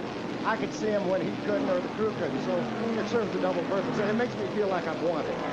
He's been running a very high line here lately. Of course, that's sort of Harry's style, but it doesn't look like the car is working exactly the way that he would like to work here. No, it isn't working good at all. They had to jack some weight in, I don't know whether it's right front or left rear or whatever. They were jacking weights, and also they put a rubber in the spring, but he's still having a problem. He said he's not getting a good bite. He seems to be sliding high all the time. Well, right now he's taking over the 5th position from Tim Richmond as he moves around on the outside. He looked like he made that very easy. Now, very quickly, we know that you're planning another movie, and it will be a racing movie. Are you far enough along that you can talk about it yet? Yeah, I can tell you what it's about. It's a thing called Stand On It. It's from a book. And so Bert's going to star in it. I'm going to direct it. And it's not really the history of NASCAR. It's a comedy action. And it's just, we used NASCAR and stock cars as the background. But basically, we're just going to do a fun action comedy film. Well, we'll look forward to that. Thanks so much for stopping by. I know you want to get back out there to your work. Okay, Ned. Thank you very much. Al Nito joining us in the broadcast booth as we cover the Northwestern Bank 400 for you at North Wilkesboro, North Carolina. There's your leader, Darrell Waltrip. And running in second position, still very, very close, and certainly not out of contention, is Terry Labonte. At this point, let's run down the standings for you. Dale Earnhardt continues to run third. Richard Petty has moved into fourth. In fifth position is Benny Parsons. Sixth is Ricky Rudd. Seventh, Harry Gant. Eighth, Tim Richmond. And ninth would be Bobby Allison. So those are the first 9 at this point who completed 226 laps. Waltrip in turn number 2, moving around D.K. Ulrich in the old light Milwaukee Buick. Ulrich, of course, started in the rear of the field and has not been in a competitive situation this afternoon, but DK is one of those who stays out there and finishes many races and has been very successful through the years on the Grand National Tour. 24 cars are still in this race. We started with 30. And that means that 6 have dropped by the wayside for one reason or another. Nobody, however, has dropped out of competition because of accidents. We've only had one incident of wall contact, and that was a rather light wall contact by Ron Bouchard, who was able to keep the car going and continue in the race. Bob, we talked a little bit earlier about wondering if Earnhardt might, when Waltrip and Labonte passed him, wonder if he might be taking it easy. I'm beginning to wonder right now if Terry Labonte has not shown his full hand here yet this afternoon. He's able to pull up on Waltrip, but he sits there and runs about 8 or 10 car lengths behind him, as we see right now. He seems to be doing it with ease. Jake Gelder, the crew chief on that car, knows what it takes to win a race. He knows that Junior Johnson and Darrell Waltrip are tough to beat in any race, and especially here at North Wilkesboro, since it is Johnson's home base. I wonder if he has Terry Labonte just sitting there and just cooling it right now and not showing their hand. Maybe they could run a little bit faster than what they're doing. Well, Darrell Waltrip right now is battling with Ron Bouchard, who is off the pace. You can see how battered that car is, as he did have contact with the wall, but obviously has had contact with other cars out there also. And the other car that he had contact with is right on his back bumper, that car number 75 of Joe Ruttman. That is correct. So those two cars are battling once again. Just a few laps ago, and we were following them just like this when one of them got out of shape, and it looked like that Joe Ruttman was battling the steering wheel there, trying to keep it from happening again. Yes, they did. It looks like they made contact, and here they are again, and they are rubbing fenders there once again. See, as they come off of that turn. No love lost between those guys. Now, this is really not, they're not mad at each other, I don't think. I think they're battling hard. Well, they probably know that they are off the pace and not in a real competitive situation, so perhaps they're just having a little fun out there, traveling at speeds well over 100 miles an hour. Joe Ruttman and Ron Bouchard. Well, we have completed now 133 laps. Darrell Waltrip the leader, second place Terry Labonte, and third place Dale Earnhardt. It's a good race, and we've got a lot more to go for you. We'll be back in a moment. Well, it looks like that my helicopter is waiting to get me out of the racetrack tonight as we tell you that ESPN will present live for you from Dallas, Texas, the WCT Finals. Quarterfinals on April 20th and 21st at 8 o'clock, 22nd and 23rd at 9 o'clock. The semifinals then on the 24th, and the finals on April 26th at 9 p.m. Eastern Time, 6 p.m. Pacific Time. Jim Simpson and Cliff Drysdale cover the action for you from Reunion Arena in Dallas, Texas. Join us for that beginning April 20th, WCT Finals. Darrell Waltrip in the Mountain Dew Buick is continuing to show the way here in North Wilkesboro, North Carolina. Darrell, 35 years of age, from Franklin, Tennessee. and is the defending champion. His crew, the Dew crew, is pretty relaxed. One of them smoking a cigarette, the other's looking out of the racetrack, keeping tabs on how their driver is doing. But he's doing just fine right now and has a fairly comfortable lead, or 2 car lengths on Terry Labonte, but he's been able to keep that for the last few laps. Meanwhile, here is Benny Parsons and Ricky Rudd, and as we look down our score sheet, we find that this is the battle for 5th position, with Benny Parsons holding it right now and Ricky Rudd right behind. Let's run down the standings as we have them. Of course, Waltrip and Labonte 1st and 2nd. 3rd is Earnhardt. 4th is Richard Petty. 5th is the number 28 car that you're watching right now, driven by Benny Parsons. 6th is Ricky Rudd. 7th is Harry Gant. 8th, Tim Richmond. And 9th is Bobby Allison. A lap down in 10th position is Neil Bonnet. 11th position is Morgan Shepherd, who is also a lap down. 12th position belongs to Joe Ruttman, who is 2 laps down, and 13th position belongs to the number 50 car of Jeff Bodine, who is 3 laps down. And Ned, once again, we see that although Darrell Waltrip, obviously, with the fastest car on the racetrack, is not pulling away by any means on Terry Labonte. No, he is not. He's able to pull away from the rest of the field, but not Terry Labonte. He's just sitting there and looking so smooth, just watching Waltrip. There's one thing that has surprised me a little bit, Bob. If he has enough to get up there and move around Waltrip, I'm surprised that he hasn't done it at least for a lap, because he needs those 5 bonus points to go with the lead that he already has. But again, they're here to try to win the race, and maybe the strategy that they're employing, maybe he can't do any better, but I have a feeling, as smooth as he's looking right now, that he might have a little bit left under the hood of that car. All right, Ned, we have run the past several laps under green. When can we, do you think, anticipate the next series of pit stops? Well, I think if it should go green the rest of the way, that they should be able to get by with just one more pit stop, and I think that that would come somewhere between the 275 to 300 lap mark. And we have completed now 245 laps.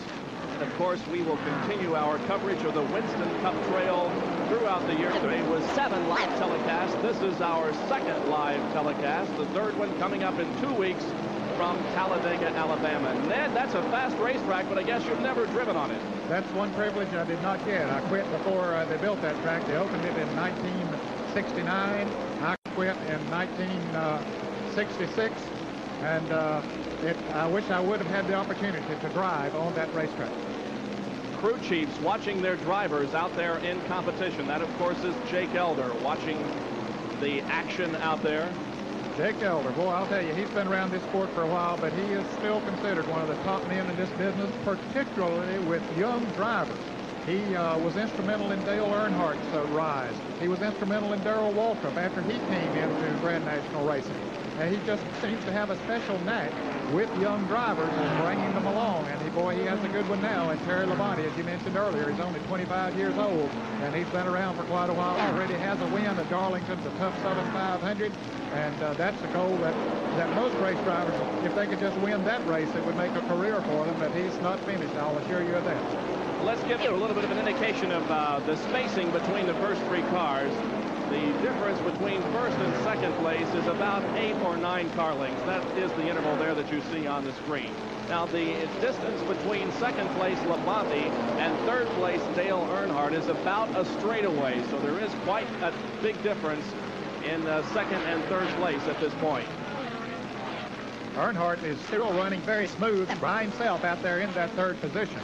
And Bob, I'd like to say hello to Bill Dennis, who is watching up in Glen Allen, Virginia. Bill would like to be here racing today, but most race fans remember that he had a tremendous crash while attempting to qualify for the Daytona 500. In fact, he was very lucky to come out of it, and he is recuperating well, and we understand from his family that he'll be back racing within the next 60 to 90 days, and they want us to pass along to all of the fans who have written, have sent money. They have done everything, he says, imaginable to help contribute to his recovery. And he says there's no way that we can contact all of those people. And he said if you folks would just say thanks to those people, we would really appreciate it. So, folks, there you have it from the Bill Dennis family. And we certainly wish Bill a speedy recovery and hope that he's back on the racetracks very, very shortly. Terry Labonte, 2nd place, 4th at Daytona. In a tremendous battle on that particular racetrack, and now he has engaged himself in a battle on this racetrack with Darrell Waltrip. He's see that a car has moved between the two. That is Morgan Shepherd, but still Terry Labonte not letting Darrell Waltrip get out of his sights. Well, the track record here for 200 miles or 400 laps is held by Richard Petty back in April 18th of 1971. On this date, 12 years ago, at 98.479 miles an hour, that race was run without a caution. And we have had, of course, 3 of those already today, so we are probably not going to set a record for this particular event.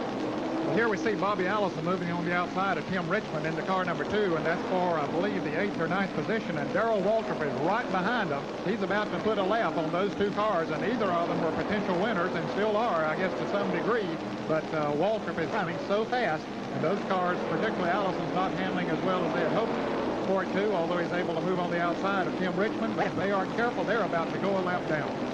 And this is the battle for 8th position. Bobby Allison and Tim Richmond. Richmond was running well up in the top 3 or 4 earlier in this race, but has been falling back in the last few laps, now in 8th position. And Bobby Allison is right behind him, now pulls alongside him in turn number 4, trying to capture that 8th position. Meanwhile, you can see that right behind Allison is the 2 lead cars, Waltrip and Labonte. So as you indicated, Ned, these 2 are very likely to be lapped in the next few laps, the 8th and 9th place cars. Morgan Shepherd is already 1 lap down as Waltrip moves on the outside of him. Remember, Shepherd had that unscheduled pit stop when he had a fender rubbing a tire, so that put him a lap down, so he's about to go 2 laps down now as Waltrip moves on the outside of him. Bob, it looks like we have 2 distinct grooves on the racetrack right now. As we saw Bobby Allison trying to move around Tim Richmond, he was trying to do it on the high side, was running pretty good up there. Richmond was dipping down low, but they can run fast on either place, but apparently the low groove is still the best one if your car is working right, but some of them are able to run high.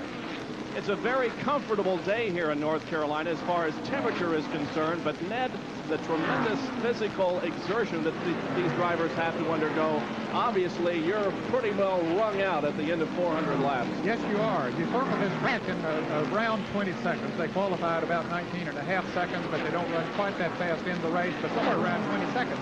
And the concentration that I mentioned earlier, because of the downhill front straightaway and the uphill back straightaway, is very tiring in itself. Plus, the concentration on the other cars, make sure that you don't get in the corner too fast. Here's Richard Petty coming into the pit, and this could be his last pit stop probably. I would have thought they'd have gone a little longer before he came in, but he's changing right side tires on the STP car, number 43. Of course, they'll fill it up with gasoline also, all of them using the Union 76 gasoline, racing gasoline in these cars. Petty still waiting for him to put the jack down. He's away. That's a good pit stop for Richard Petty, but that's going to put him back in the pack. He was running in 4th position before he came in, but you can see him take off now. 15.5 seconds he was in the pit, but now with those fresh tires on the right side, you'll be assured that he will take off because that fresh rubber, the cool tires, will let him run faster. A little bit of race strategy here, perhaps, as Richard Petty chooses to be the first among the leaders to pit. And now, obviously, when the others come in, he will be in a very competitive situation. Here is Darrell Waltrip, still out there on the racetrack, but perhaps he is thinking pit stop also, and we'll be watching Waltrip and the other leaders to see when they will be coming in for a stop. Let's go to Ron Kendrick, who is in the Darrell Waltrip pit. Among those on the Junior Johnson today is Margaret Waltrip, Darrell Waltrip's mother. Mrs. Waltrip, your comments on the race so far? Well, I love it so far. Letting out front, but we go all the way.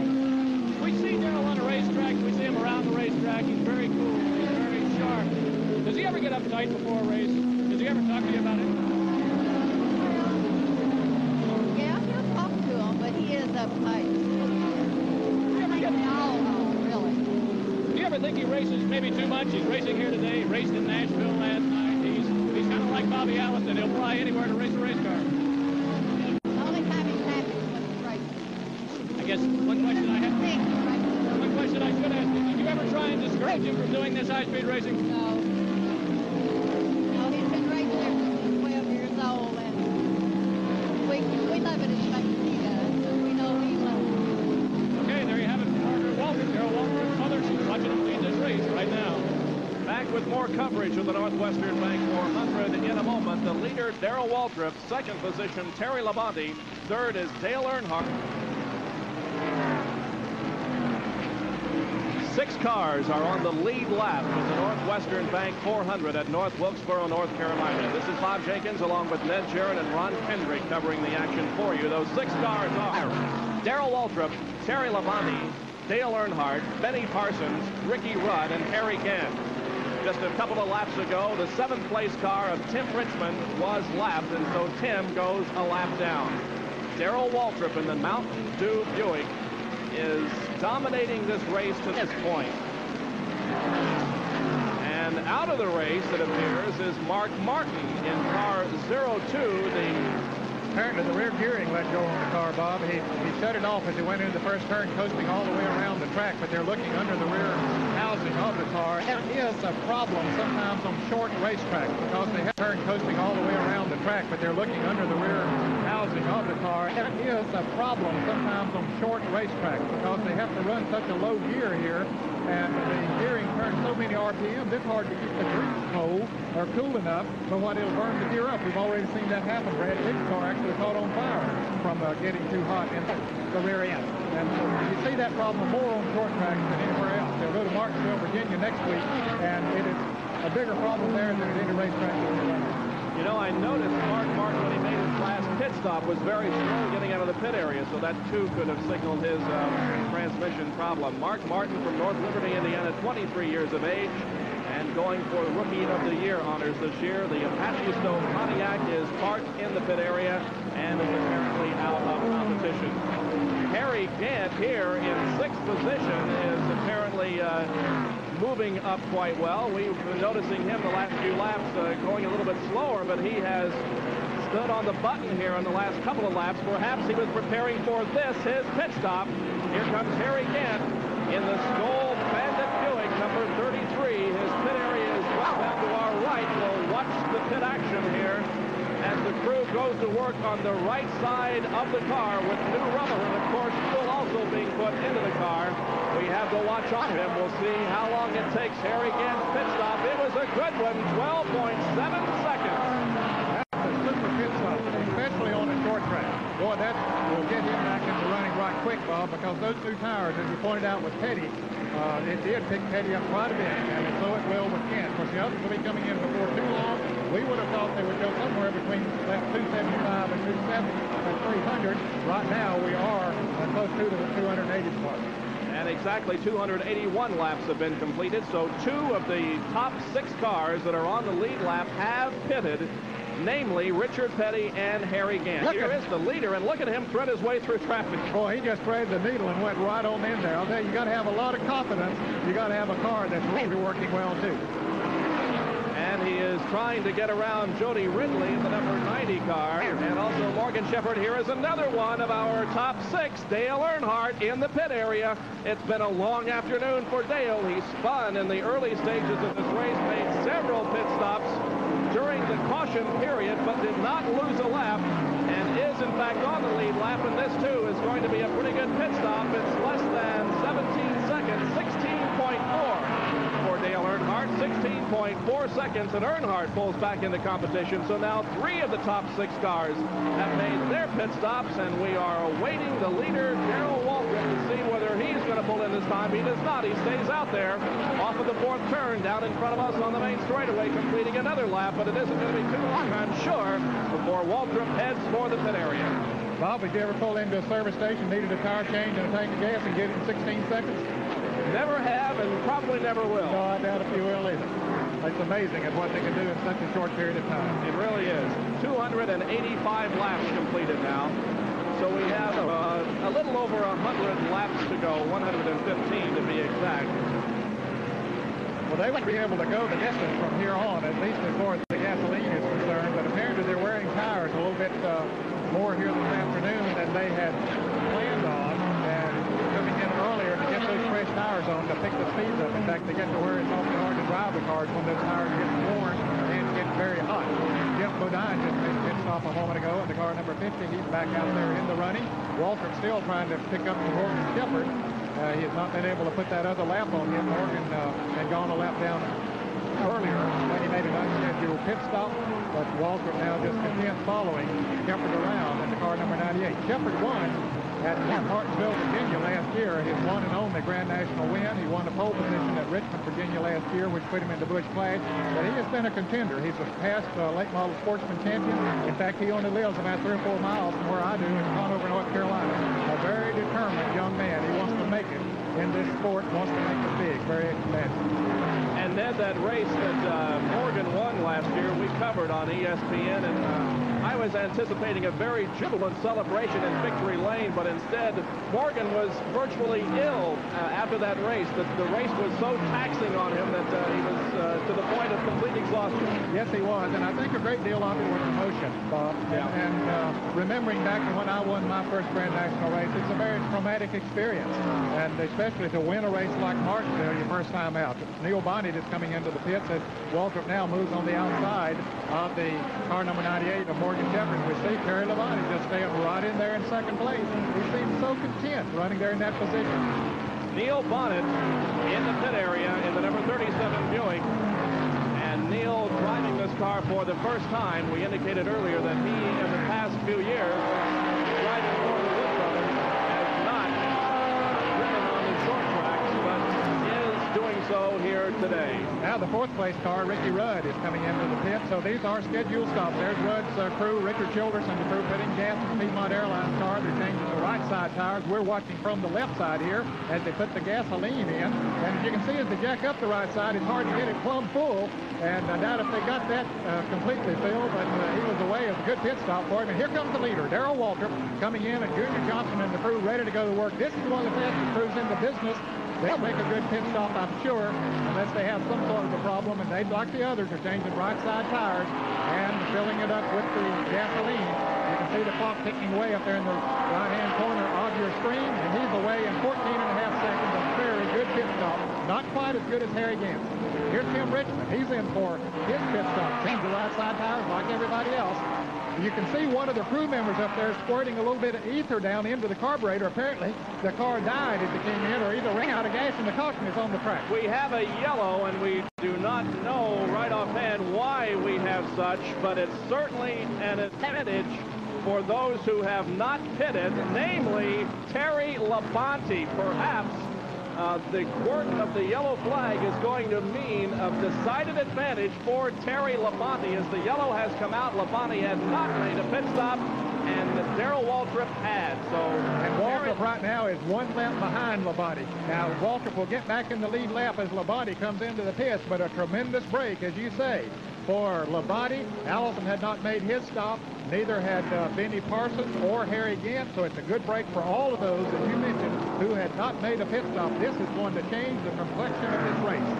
It's been a tremendous year for Terry Labonte. As we indicated, he has not won a race this year. But listen to this. 4th at Daytona, 5th at Richmond, 4th at Bristol, 8th at Atlanta, 2nd at Rockingham, and 6th at Darlington. And Terry Labonte could be in a very good position here this afternoon to walk off with a victory at North Wilkesboro, North Carolina. Here is Darrell Waltrip back into the pit area, Ed. Yes, he'll come in for a change of left side tires now, taking advantage of this caution period. All of them will change all 4 tires now. They might do it at 2 different times. Come in, change 2, and then go back out and change the others. Labonte is coming back into the pits for that very reason. So Waltrip, now knowing that he really has to run hard the rest of the afternoon to make up what that caution is going to cost him. Here's Labonte back in for this lap. Well, we do not yet know why we have a yellow, but we do, and we'll try to find that information for you and have it when we come back. North Wilkesboro, North Carolina, at the Northwestern Bank 400. Back to racing at North Wilkesboro, and Terry Labonte is being shown as the leader. Here he is in traffic now. Waltrip and Earnhardt are ahead of him on the racetrack, but apparently it is Terry Labonte who is the leader of this race, and he is the leader because of a yellow that came out before he had made his pit stop. Waltrip and Earnhardt running in front of him, but they are almost a lap down to Labonte. Second place belongs to Benny Parsons. third, Ricky Rudd. Fourth place belongs to the number 15 of Dale Earnhardt. And here's trouble on the front straightaway. Tim Richmond has spun to the inside guardrail, and you can see his car resting against the guardrail. He's trying to get it to going again. You can see him in there shifting the gears. Now he's decided to go backwards. He didn't want to go forwards too well. Now he's going to try it the other way. He gets it in the forward gear. So Tim Richmond tangling as he came off of the fourth turn. There was heavy traffic in there. And this will be the break now for Darrell Waltrip and Dale Earnhardt, as they'll be able to come around to the back of the pack and make up that lap they lost. That Waltrip was in the lead lap, as Bob pointed out. He was almost a lap down, but now he will get to come all the way around and catch up to the pack. The reason for the yellow just a few minutes ago, there was a spectator in the infield who became ill, possibly a heart attack, and they had to take that individual across the racetrack in the ambulance. So that's the reason why we had the yellow a few laps ago. Now this yellow is because of the Tim Richmond accident, and the pace car picks up the leader. Waltrip and Earnhardt were ahead of the leader, so they go back on the lead lap, and we are set up for a tremendous finish of this race. The cars obviously will not have to stop again. We have completed 302 laps. We've got 98 to go. And this should be a dash to the finish, as Darrell Waltrip has demonstrated throughout the afternoon having the fastest car. But he'll be chasing now Terry Labonte, who is shown as the leader. We'll take this break and resume our coverage in a moment. We're covering the Northwestern Bank 400 for you from North. Still under yellow, and the pace car still out on the track. Will take at least one more lap before we go back to racing. Terry Labonte lined up right behind the pace car, along with Richard Petty, who has dropped off of this lead lap because of an early pit stop. We've completed 304 laps. 4 leaders, 6 lead changes, and 5 cautions, and only 2 caution periods of really any significance. Ron Bouchard with slight wall contact and 3. Really, Tim Richmond, who's most recently brought out the yellow, he had the hardest contact with the retaining wall down on the inside here at the end of the straightaway, but he is in the pit area right now and receiving service on that car, but I think he'll probably be able to get back in competition. Yes, I think he will. He's been in a couple of times. They're trying to make repairs on that. The green flag's coming out, so he goes back out. So we're back to racing again. All right, and the green comes out. Terry Labonte leads them down the straightaway with Benny Parsons right behind him. Darrell Waltrip is third, and Dale Earnhardt is fourth. Running in 5th position, a lap down would be Richard Petty. Then 6th, Bobby Allison. 7th, Harry Gant. 8th, Morgan Shepherd. 9th, Ricky Rudd. And 10th would be Tim Richmond, but I imagine he dropped off the 10th place because of that incident here on the main straightaway just a couple of laps ago. Bob, I think we should point out to the fans that Richard Petty, of course, as you mentioned, had made the pit stop under the green. He got a lap behind. So did Harry Gant.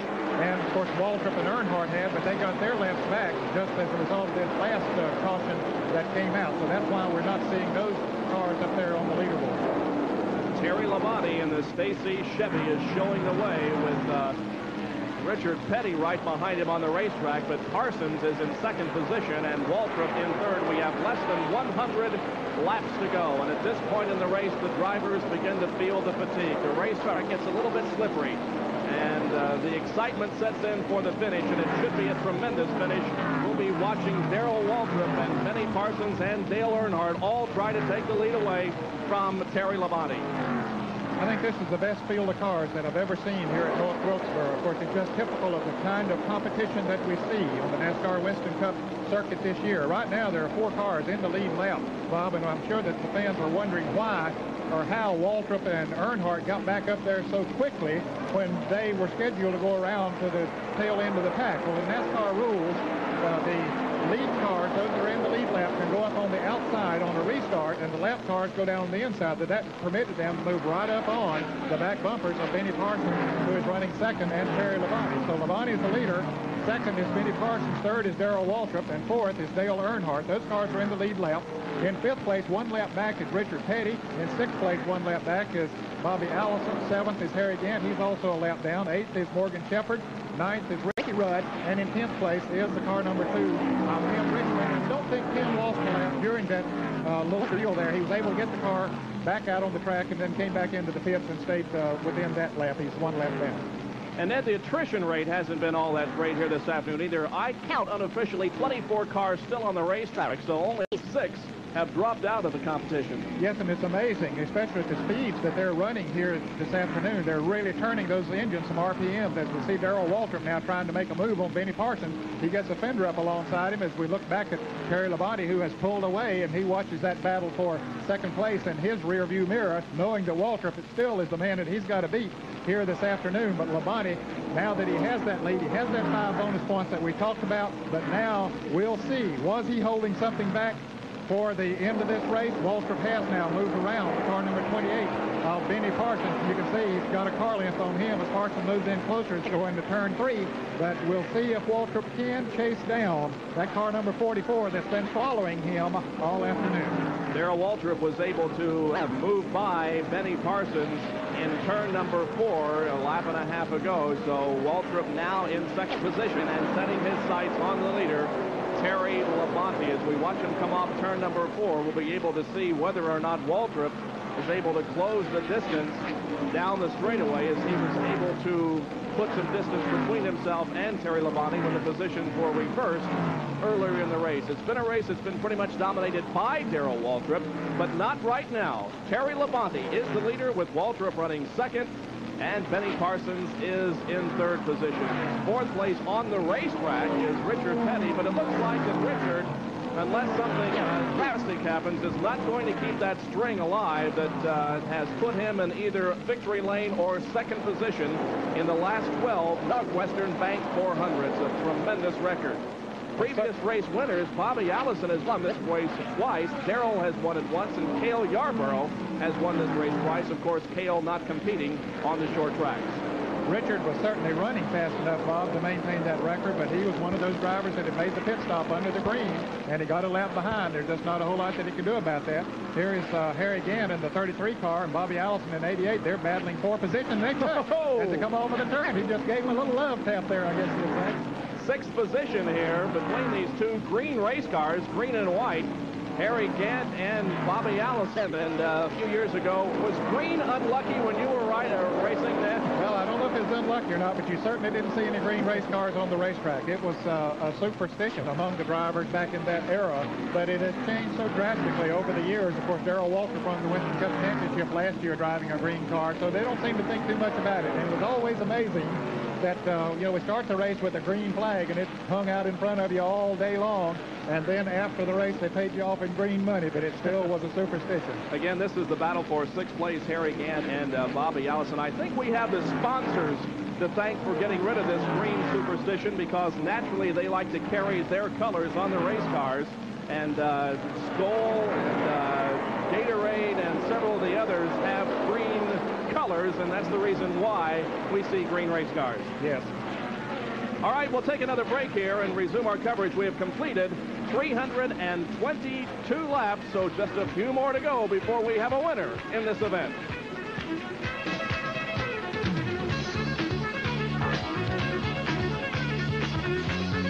Formula One. Back at North Wilkesboro, the leader is Terry Labonte in the number 44 Chevy. Right behind him, Darrell Waltrip in the number 11 Mountain Dew Buick. And in third position at this point is the number 28 car of Benny Parsons. But the battle here is a good one for the lead, as Darrell Waltrip now has closed right in on the back bumper of Terry Labonte. Labonte fighting that car coming off of turn number 4, completing lap number 330. The attrition in the race, we have alluded to it a little bit earlier, but so far these cars out of the race: Slick Johnson, Dave Marcus, Butch Lindley, Bob Shack, Lenny Pond, and Brad Teague. Only those 6, make that 7, have dropped out of competition. The most recent, Mark Martin, to drop out of the race, and he is with Ron Kendrick right now. Mark, you started the car in the 4th starting position. This is not a good place to be at this time in the race. What happened with it? Well, first of all, we broke an axle, and I could see right away that this wasn't going to be my day. We fixed the axle and was going to get back out and pull out the best finish that we could out of it. We're still learning. My new crew's still learning, and I'm still learning. We're learning about the race car and these type of race cars. And so we wanted the experience. So we went back out and ran a while, and then we had more trouble in the rear end. So, all I can say is we're going to keep it on until we can lick this bad luck spell. Real quickly, how are the track conditions? It's getting late in the race. They're not, the track's fine. A little bit slippery, but they always get that way. The track's in good shape, and it ought to be a really good race. I just wish I was in it. Well, we wish you were too. Mark Martin out of competition at Brokeback. Well, I think that young man has a very bright, promising future in Grand National racing. He was a 3-time ASA champion, competed in a few races last year, but this year is in the battle for the Rookie of the Year status. And talk about a battle. Look up front there as Darrell Waltrip tries to move on the inside of Terry Labonte. And Darrell Waltrip using the inside groove off of the 4th turn, and will, oh boy, it was a dead heat coming down here across the starting line. They were side by side. Now Labonte gets a little bit out of shape high on the racetrack and loses the lead to Waltrip. They'll go into turn 3 side by side with Labonte in the high groove and Waltrip in the low groove. Now Terry lets him go by, and Darrell Waltrip takes over the lead once again. So on this lap, it is Darrell Waltrip being shown as leader, Labonte in second position. Does that mean, Ned, that Waltrip has indeed established himself as the fastest car on the track and now will be able to hold the lead? Yes, I believe that now, Bob, because I think Labonte is late enough in the race that if he had it, that he would have stayed out front and would have tried to pull away at this point of the race. Of course, he'll try to stay as close as he possibly can and take advantage of any situation that might come up. And see Waltrip moving on the inside of Tim Richmond, who has been back out there in the running, but his car not running quite as well now as it did before he spun down the front straightaway.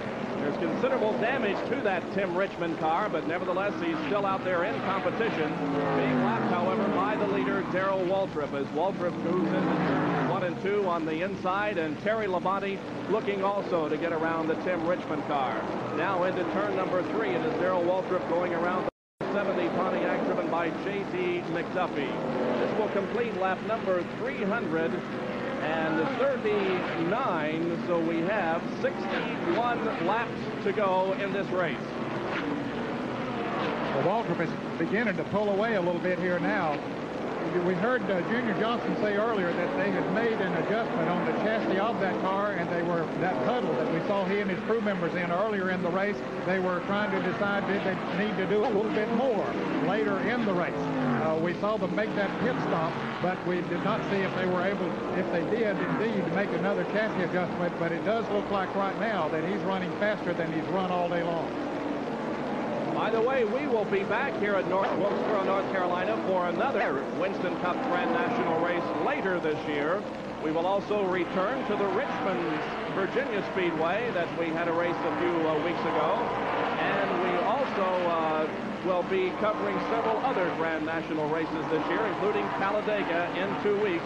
When we return here in the fall, this race will be called the Holly Farms 400, and we will be looking forward to that race. It was won last year by Darrell Waltrip, who is about to, or appears to be on his way to winning this Northwestern Bank 400 here this afternoon. So we look forward to another race here on this tremendous 5/8-mile racetrack. Darrell Waltrip continues to lead with Terry Labonte right behind him, and we have 59 laps to go.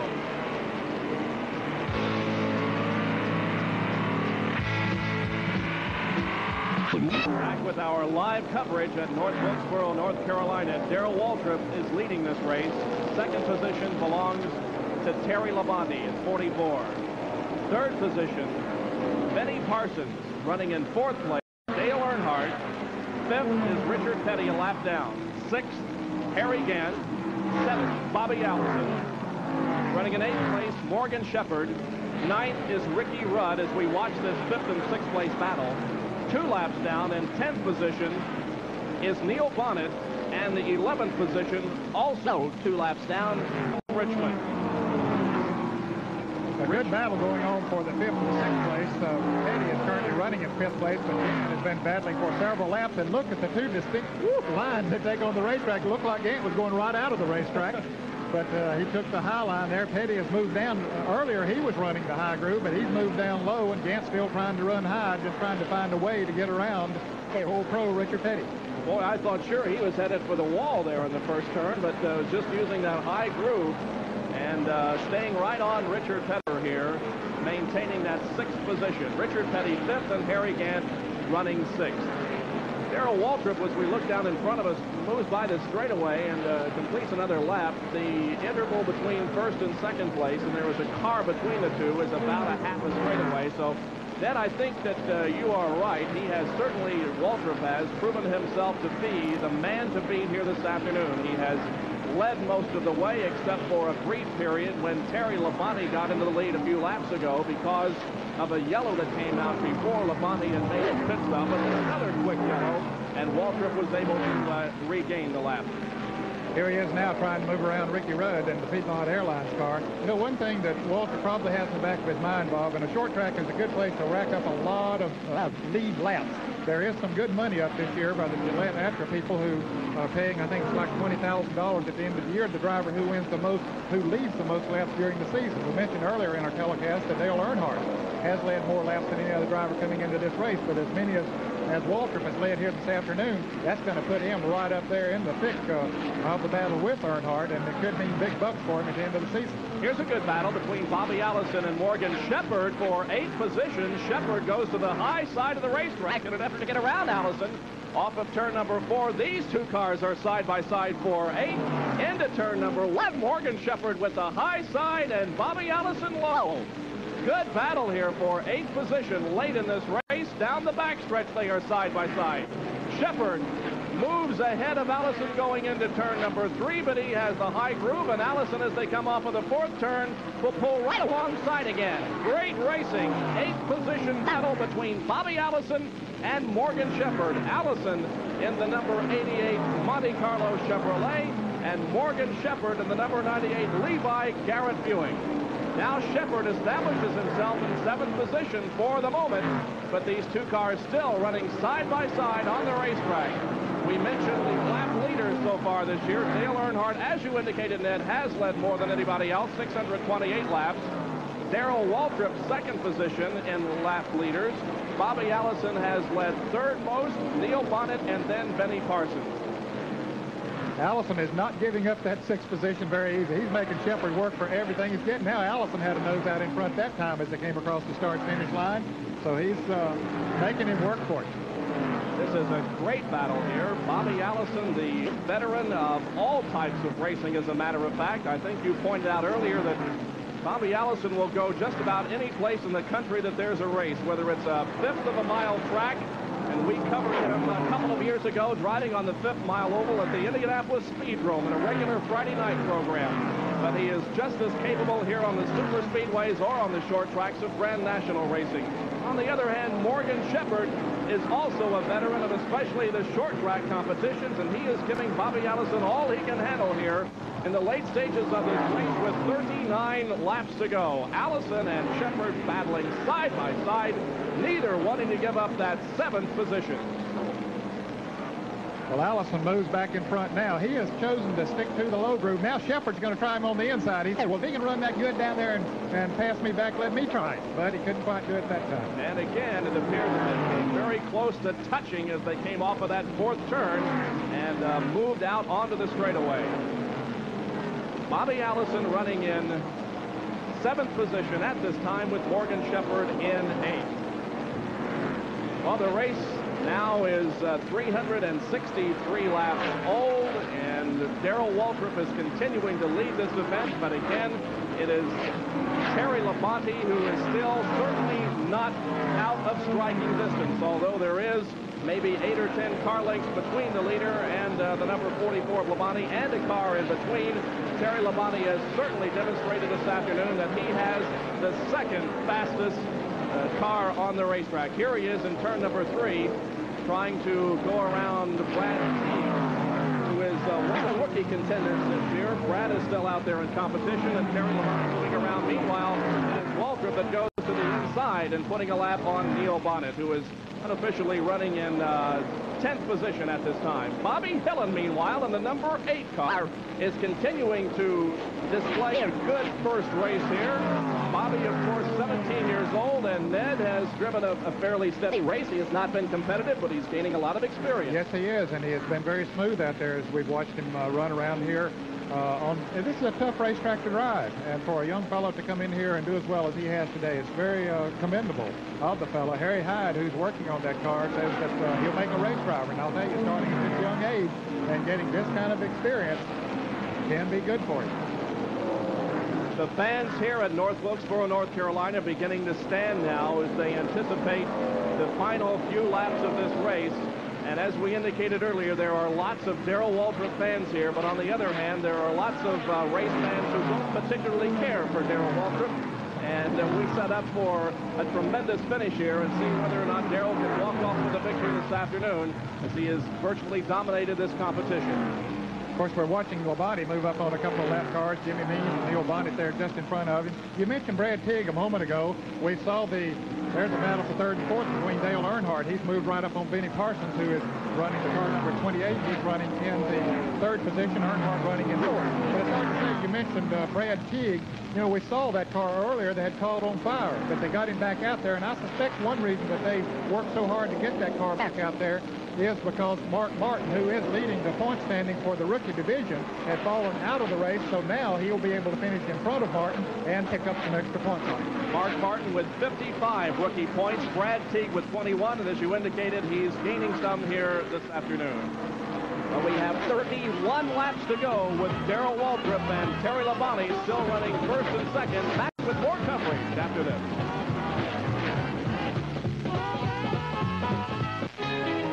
Michelob brings you the 7-day weekend. Boy meets girl style. Meeting over a Michelob can show that... 24 laps to go. Darrell Waltrip first. Terry Labonte second. Benny Parsons is third. Running in fourth position is Dale Earnhardt. Those cars on the lead lap. A lap down in fifth. Richard Petty. Sixth place. Harry Gant. Seventh, Bobby Allison, and eighth is Morgan Shepherd. And this is the battle for third. Benny Parsons and Dale Earnhardt, and this by far is the best battle on the racetrack at this point. And Dale Earnhardt moves to the inside of Parsons. Now the straightaway, and it appears that Dale Earnhardt is going to move into third, although Benny Parsons won't have any of that. But Earnhardt is able to stay around Benny Parsons, and Dale Earnhardt is now being shown in third position. Nice move there by Dale. Yes, it was. He'd been working on him for about 10 laps, and he finally got him in the position that he needed and was able to stick down on the inside and move right around Benny. But Benny will be trying to get that position back, as we see Tim Richmond in the picture there, too. Tim's a couple of laps down in that battered car number 2 that he scraped the wall with here a little bit earlier today. The car's running good now. It had slowed down there for a little while, but he's got the handle back on it now, and it's running very good. But close battle there for the third and fourth position. Just a few moments ago, I looked out the corner of my eye. Bobby Allison, who is running, about the 7th or 8th position right now, he almost lost it coming off of the second turn. And a lesser experienced driver might have brought out our 6th caution of the day, but he gathered it back in, ran slow for a lap or 2, and now he has it back under control, running his regular speed. Lake Speed has been in and out of the pit area all day. His car now rests in the pit area, and he is with Ron Kendrick. What's the problem with the car? Why I think we had a broken valve spring in the engine and developed a miss there. We were running really, really well for a while, and all of a sudden the motor started overheating a little bit at first, and then it started picking up a definite miss, and that's what put us out of the race.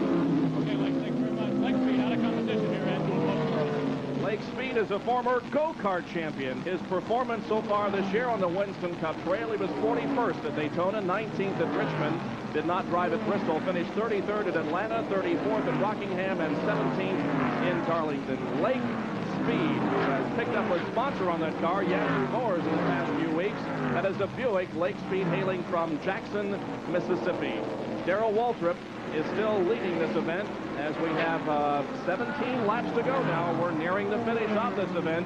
And Darrell Waltrip, it looks like, is going to come home with his 3rd victory of the year this year on the Winston Grand National Trail. 17 laps to go. He's certainly looking, his chance is looking better and better all the time, Bob, and the car is still handling amazingly well. He can stick right down on the inside of the racetrack, but when he gets in traffic, if he needs to go high, he can do that also, and I'll tell you, that it's tough to get a car working that well. There's the man responsible for it, Junior Johnson.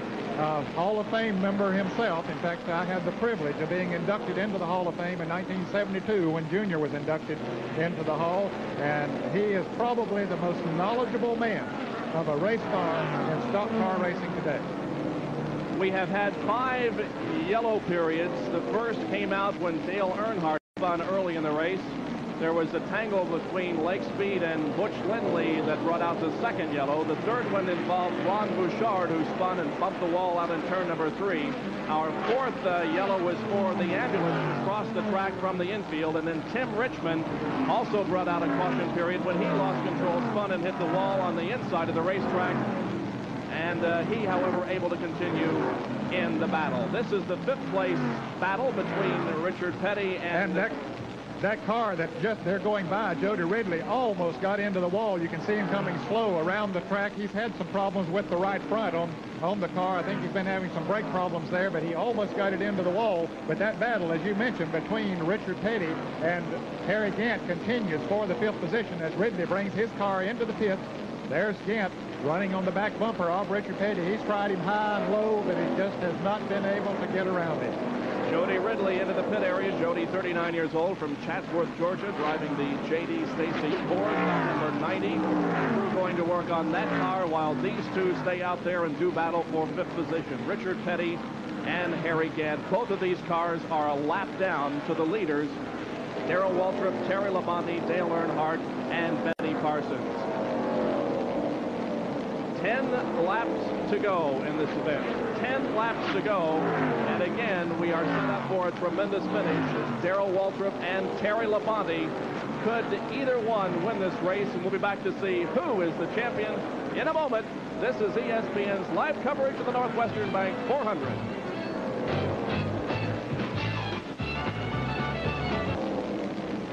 We have 6 laps to go. Waltrip, Labonte, and Earnhardt are all on the same lap, and Terry Labonte is within striking distance now. Waltrip has about a quarter of a straightaway lead, but Darrell Waltrip is coming up on race traffic that could very definitely play a part in how this race ends. He has about 6 cars ahead of him that he's going to have to maneuver around in order to walk off with the victory here as Terry Labonte sits back and watches Darrell work his way through the traffic. Here is Waltrip taking to the high side and passing Bobby Hillen off of turn number 4. The next car he'll have to contend with is the number 70 of J.D. McDuffie. Darrell Waltrip appears on his way to victory, but anything can happen in the last few laps. We've got 3.5 laps to go. Terry Labonte brings the car off of the second turn and still definitely within striking distance. Let's see how this thing ends. Waltrip off the... Oh, we have a problem in turn number 3. It involves our second-place car, Terry Labonte, and Bobby Allison. Labonte's car smoking badly as they have sheet metal rubbing against tire. Down the main straightaway, the yellow is out. There is Labonte in turn number 1, having a very difficult time steering that car because the sheet metal is definitely rubbing against the tire on the right front of the car. A tough break for the young fellow who had driven a magnificent race here this afternoon, but something happened. Bobby Allison lost his car going into the turn, and Labonte hit him and hit the wall on the outside. You can see the damage. The tire is flat. He'll stay out on the racetrack, though, and because they can't pass him. Benny Parsons is right behind him. I think Dale Earnhardt has already gotten around it, but he'll stay out for the checkered flag, I'm sure, because the white flag will be coming up the next lap as Darrell Waltrip gets the white flag as we watch Labonte on the backstretch. But under caution, they're not permitted to pass another car. And although we see some cars passing Labonte there, but... And so we will end this race under the caution, and Darrell Waltrip will be the winner. The field is being given the white flag right now. Terry Labonte staying out there, a tremendous disappointment for this young man who has driven a tremendous race here this afternoon, but had problems with 3 laps to go. Darrell Waltrip behind the pace car, going at about 40 miles an hour, comes off of the 4th turn and receives the checkered flag from Harold Kinder, and Darrell Waltrip has won the Northwestern Bank 400 from North Wilkesboro. Darrell Waltrip is the champion. He has won his 3rd race of the year on the Winston Cup Trail. And I believe that Dale Earnhardt is going to finish in 2nd position. And yes, he was able to get around Labonte before the caution came out. Now, Parsons passed Labonte after the caution came out, so we'll see what the ruling is on that. But it was a good break for Earnhardt, a very tough break for Terry Labonte, as he was a victim of circumstances. Let's see what did happen. Yeah, it happened up in turn number 3 as the cars were battling side by side. Okay, Labonte tried to move on the inside of Bobby Allison, and apparently his left wheel clipped that inside curbing, got him into Allison, and then it slammed. Car number 44, Labonte into the outside wall. Allison did a complete 360, sitting right in the middle of the racetrack, but he was able to come on around as we see the other cars moving around to Bobby Allison there, but that brought out the caution that caused it to end under caution here today, and Darrell Waltrip is headed for victory lane. As we see Terry Labonte how he's pulled into the pits, he'll be coming out of his car as he gets down where he wants to go, and there's Waltrip pulling into victory lane. For the 3rd time this year, Darrell Waltrip visits victory lane, and as he gets out of the car and we get in position to talk to him, we'll be back for that interview in a moment as we continue our coverage from North Wilkesboro. Darrell Waltrip, the winner here this afternoon.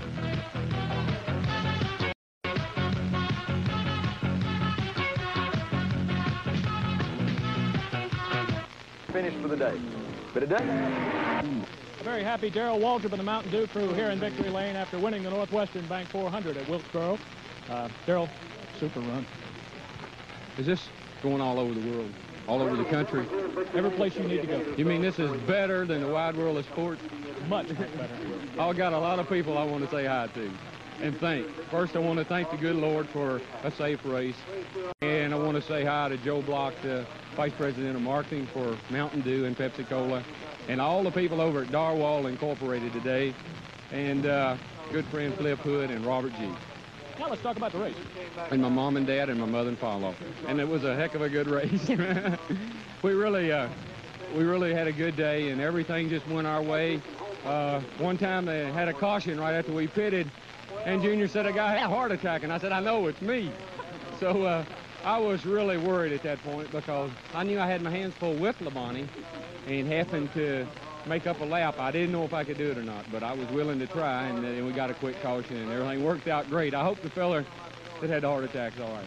Awful lot of fender banging going on out there today. Were you involved in any of that? Not a one. I don't think I got a nick on my car anywhere. I'm tickled to death after 2 bad weeks. Okay, Darrell, congratulations on your win. I'd like to thank Junior and all the crew, too. They just did a super job today, Jeff and everybody that works on the car, Mike, and everybody back to the shop. All right, Darrell Waltrip, the victor in the Northwestern Bank 400 here at North Wilkesboro, North Carolina. And Doug. And Darrell Waltrip. Am I done yet? Darrell Waltrip, a very happy individual in victory lane, as he pretty much dominated this race, and as he indicated, lost the lead a couple of times, but I'll tell you, without doubt, the Mountain Dew Buick was the fastest car on the racetrack. Well, we'll have more interviews and post-race thoughts here as we wrap up our coverage with Darrell Waltrip, the winner here at North Wilkesboro.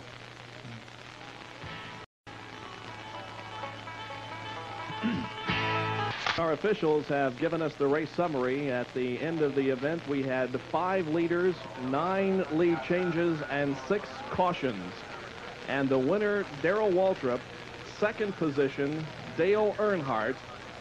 NASCAR officials have indicated that Benny Parsons finishes in 3rd position, Terry Labonte 4th, Richard 5th, and Harry Gant in 6th position. So it's going to tighten up the points battle, Ned, because Labonte finishes 4th. Waltrip wins the race.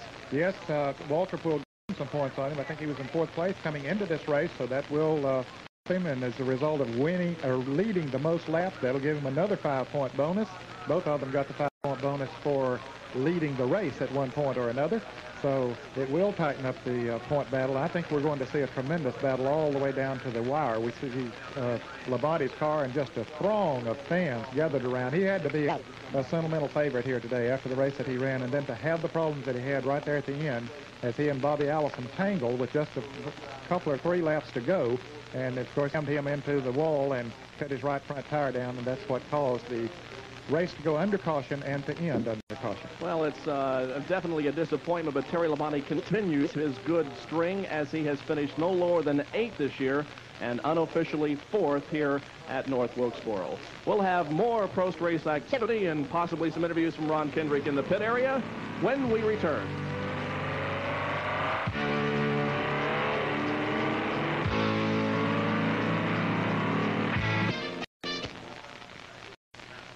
Back in North Wilkesboro, North Carolina, with a victory, the Darrell Waltrip Mountain Dew crew continues in victory. Disappointment, although, in the Terry Labonte pit. Ron Kendrick, who has done a fine job covering the pit activity for us today, is with Terry Labonte.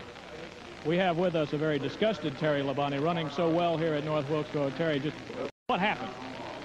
Well, you know, 3 or 4 laps ago, we caught Bobby Allison and lapped him, and Darrell went by him, and I caught him, and he didn't move over, so I just went to the inside to pass him down the back straightaway. And I got up, you know, about halfway by him going in the turn, and he cut me off, and he spun, and I hit the wall. It's just one of them deals, I guess. You did a heck of a job driving even after you had the tire problem there after that. Tough to do that, wasn't it? Well, you know, we only had 2 or 3 laps to go, and you know, the only thing we had to do, we were still running second, and you can't pass under the caution, so we made it back to the line, and the race, you know, finished under the caution, so that's all we could do. To find you, we found you here in front of the NASCAR trailer with Jake Eller. Is there some type of protest, perhaps? Well, they said we finished 4th, but, you know, you can't pass caution, so that meant we should have finished 2nd. You know, I'm sure it's just a little mix-up, and we'll get it straightened out. Okay, Terry, thanks for talking to us. Back to Bob in the booth.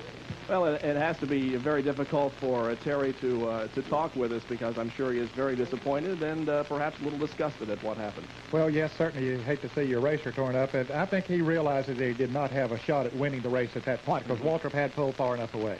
Well, we'll look at the top finishers here, and we certainly do want to extend our thanks for great hospitality here in North Wilkesboro, North Carolina. The racetrack people have just been tremendous to us. We thank them. We'll be back here later for a race. We'll also be covering, of course, the Talladega race for you in 2 weeks. For Ned Jarrett and Ron Kendrick, this is Bob Jenkins. So long, everyone, from North Wilkesboro, North Carolina. Yes,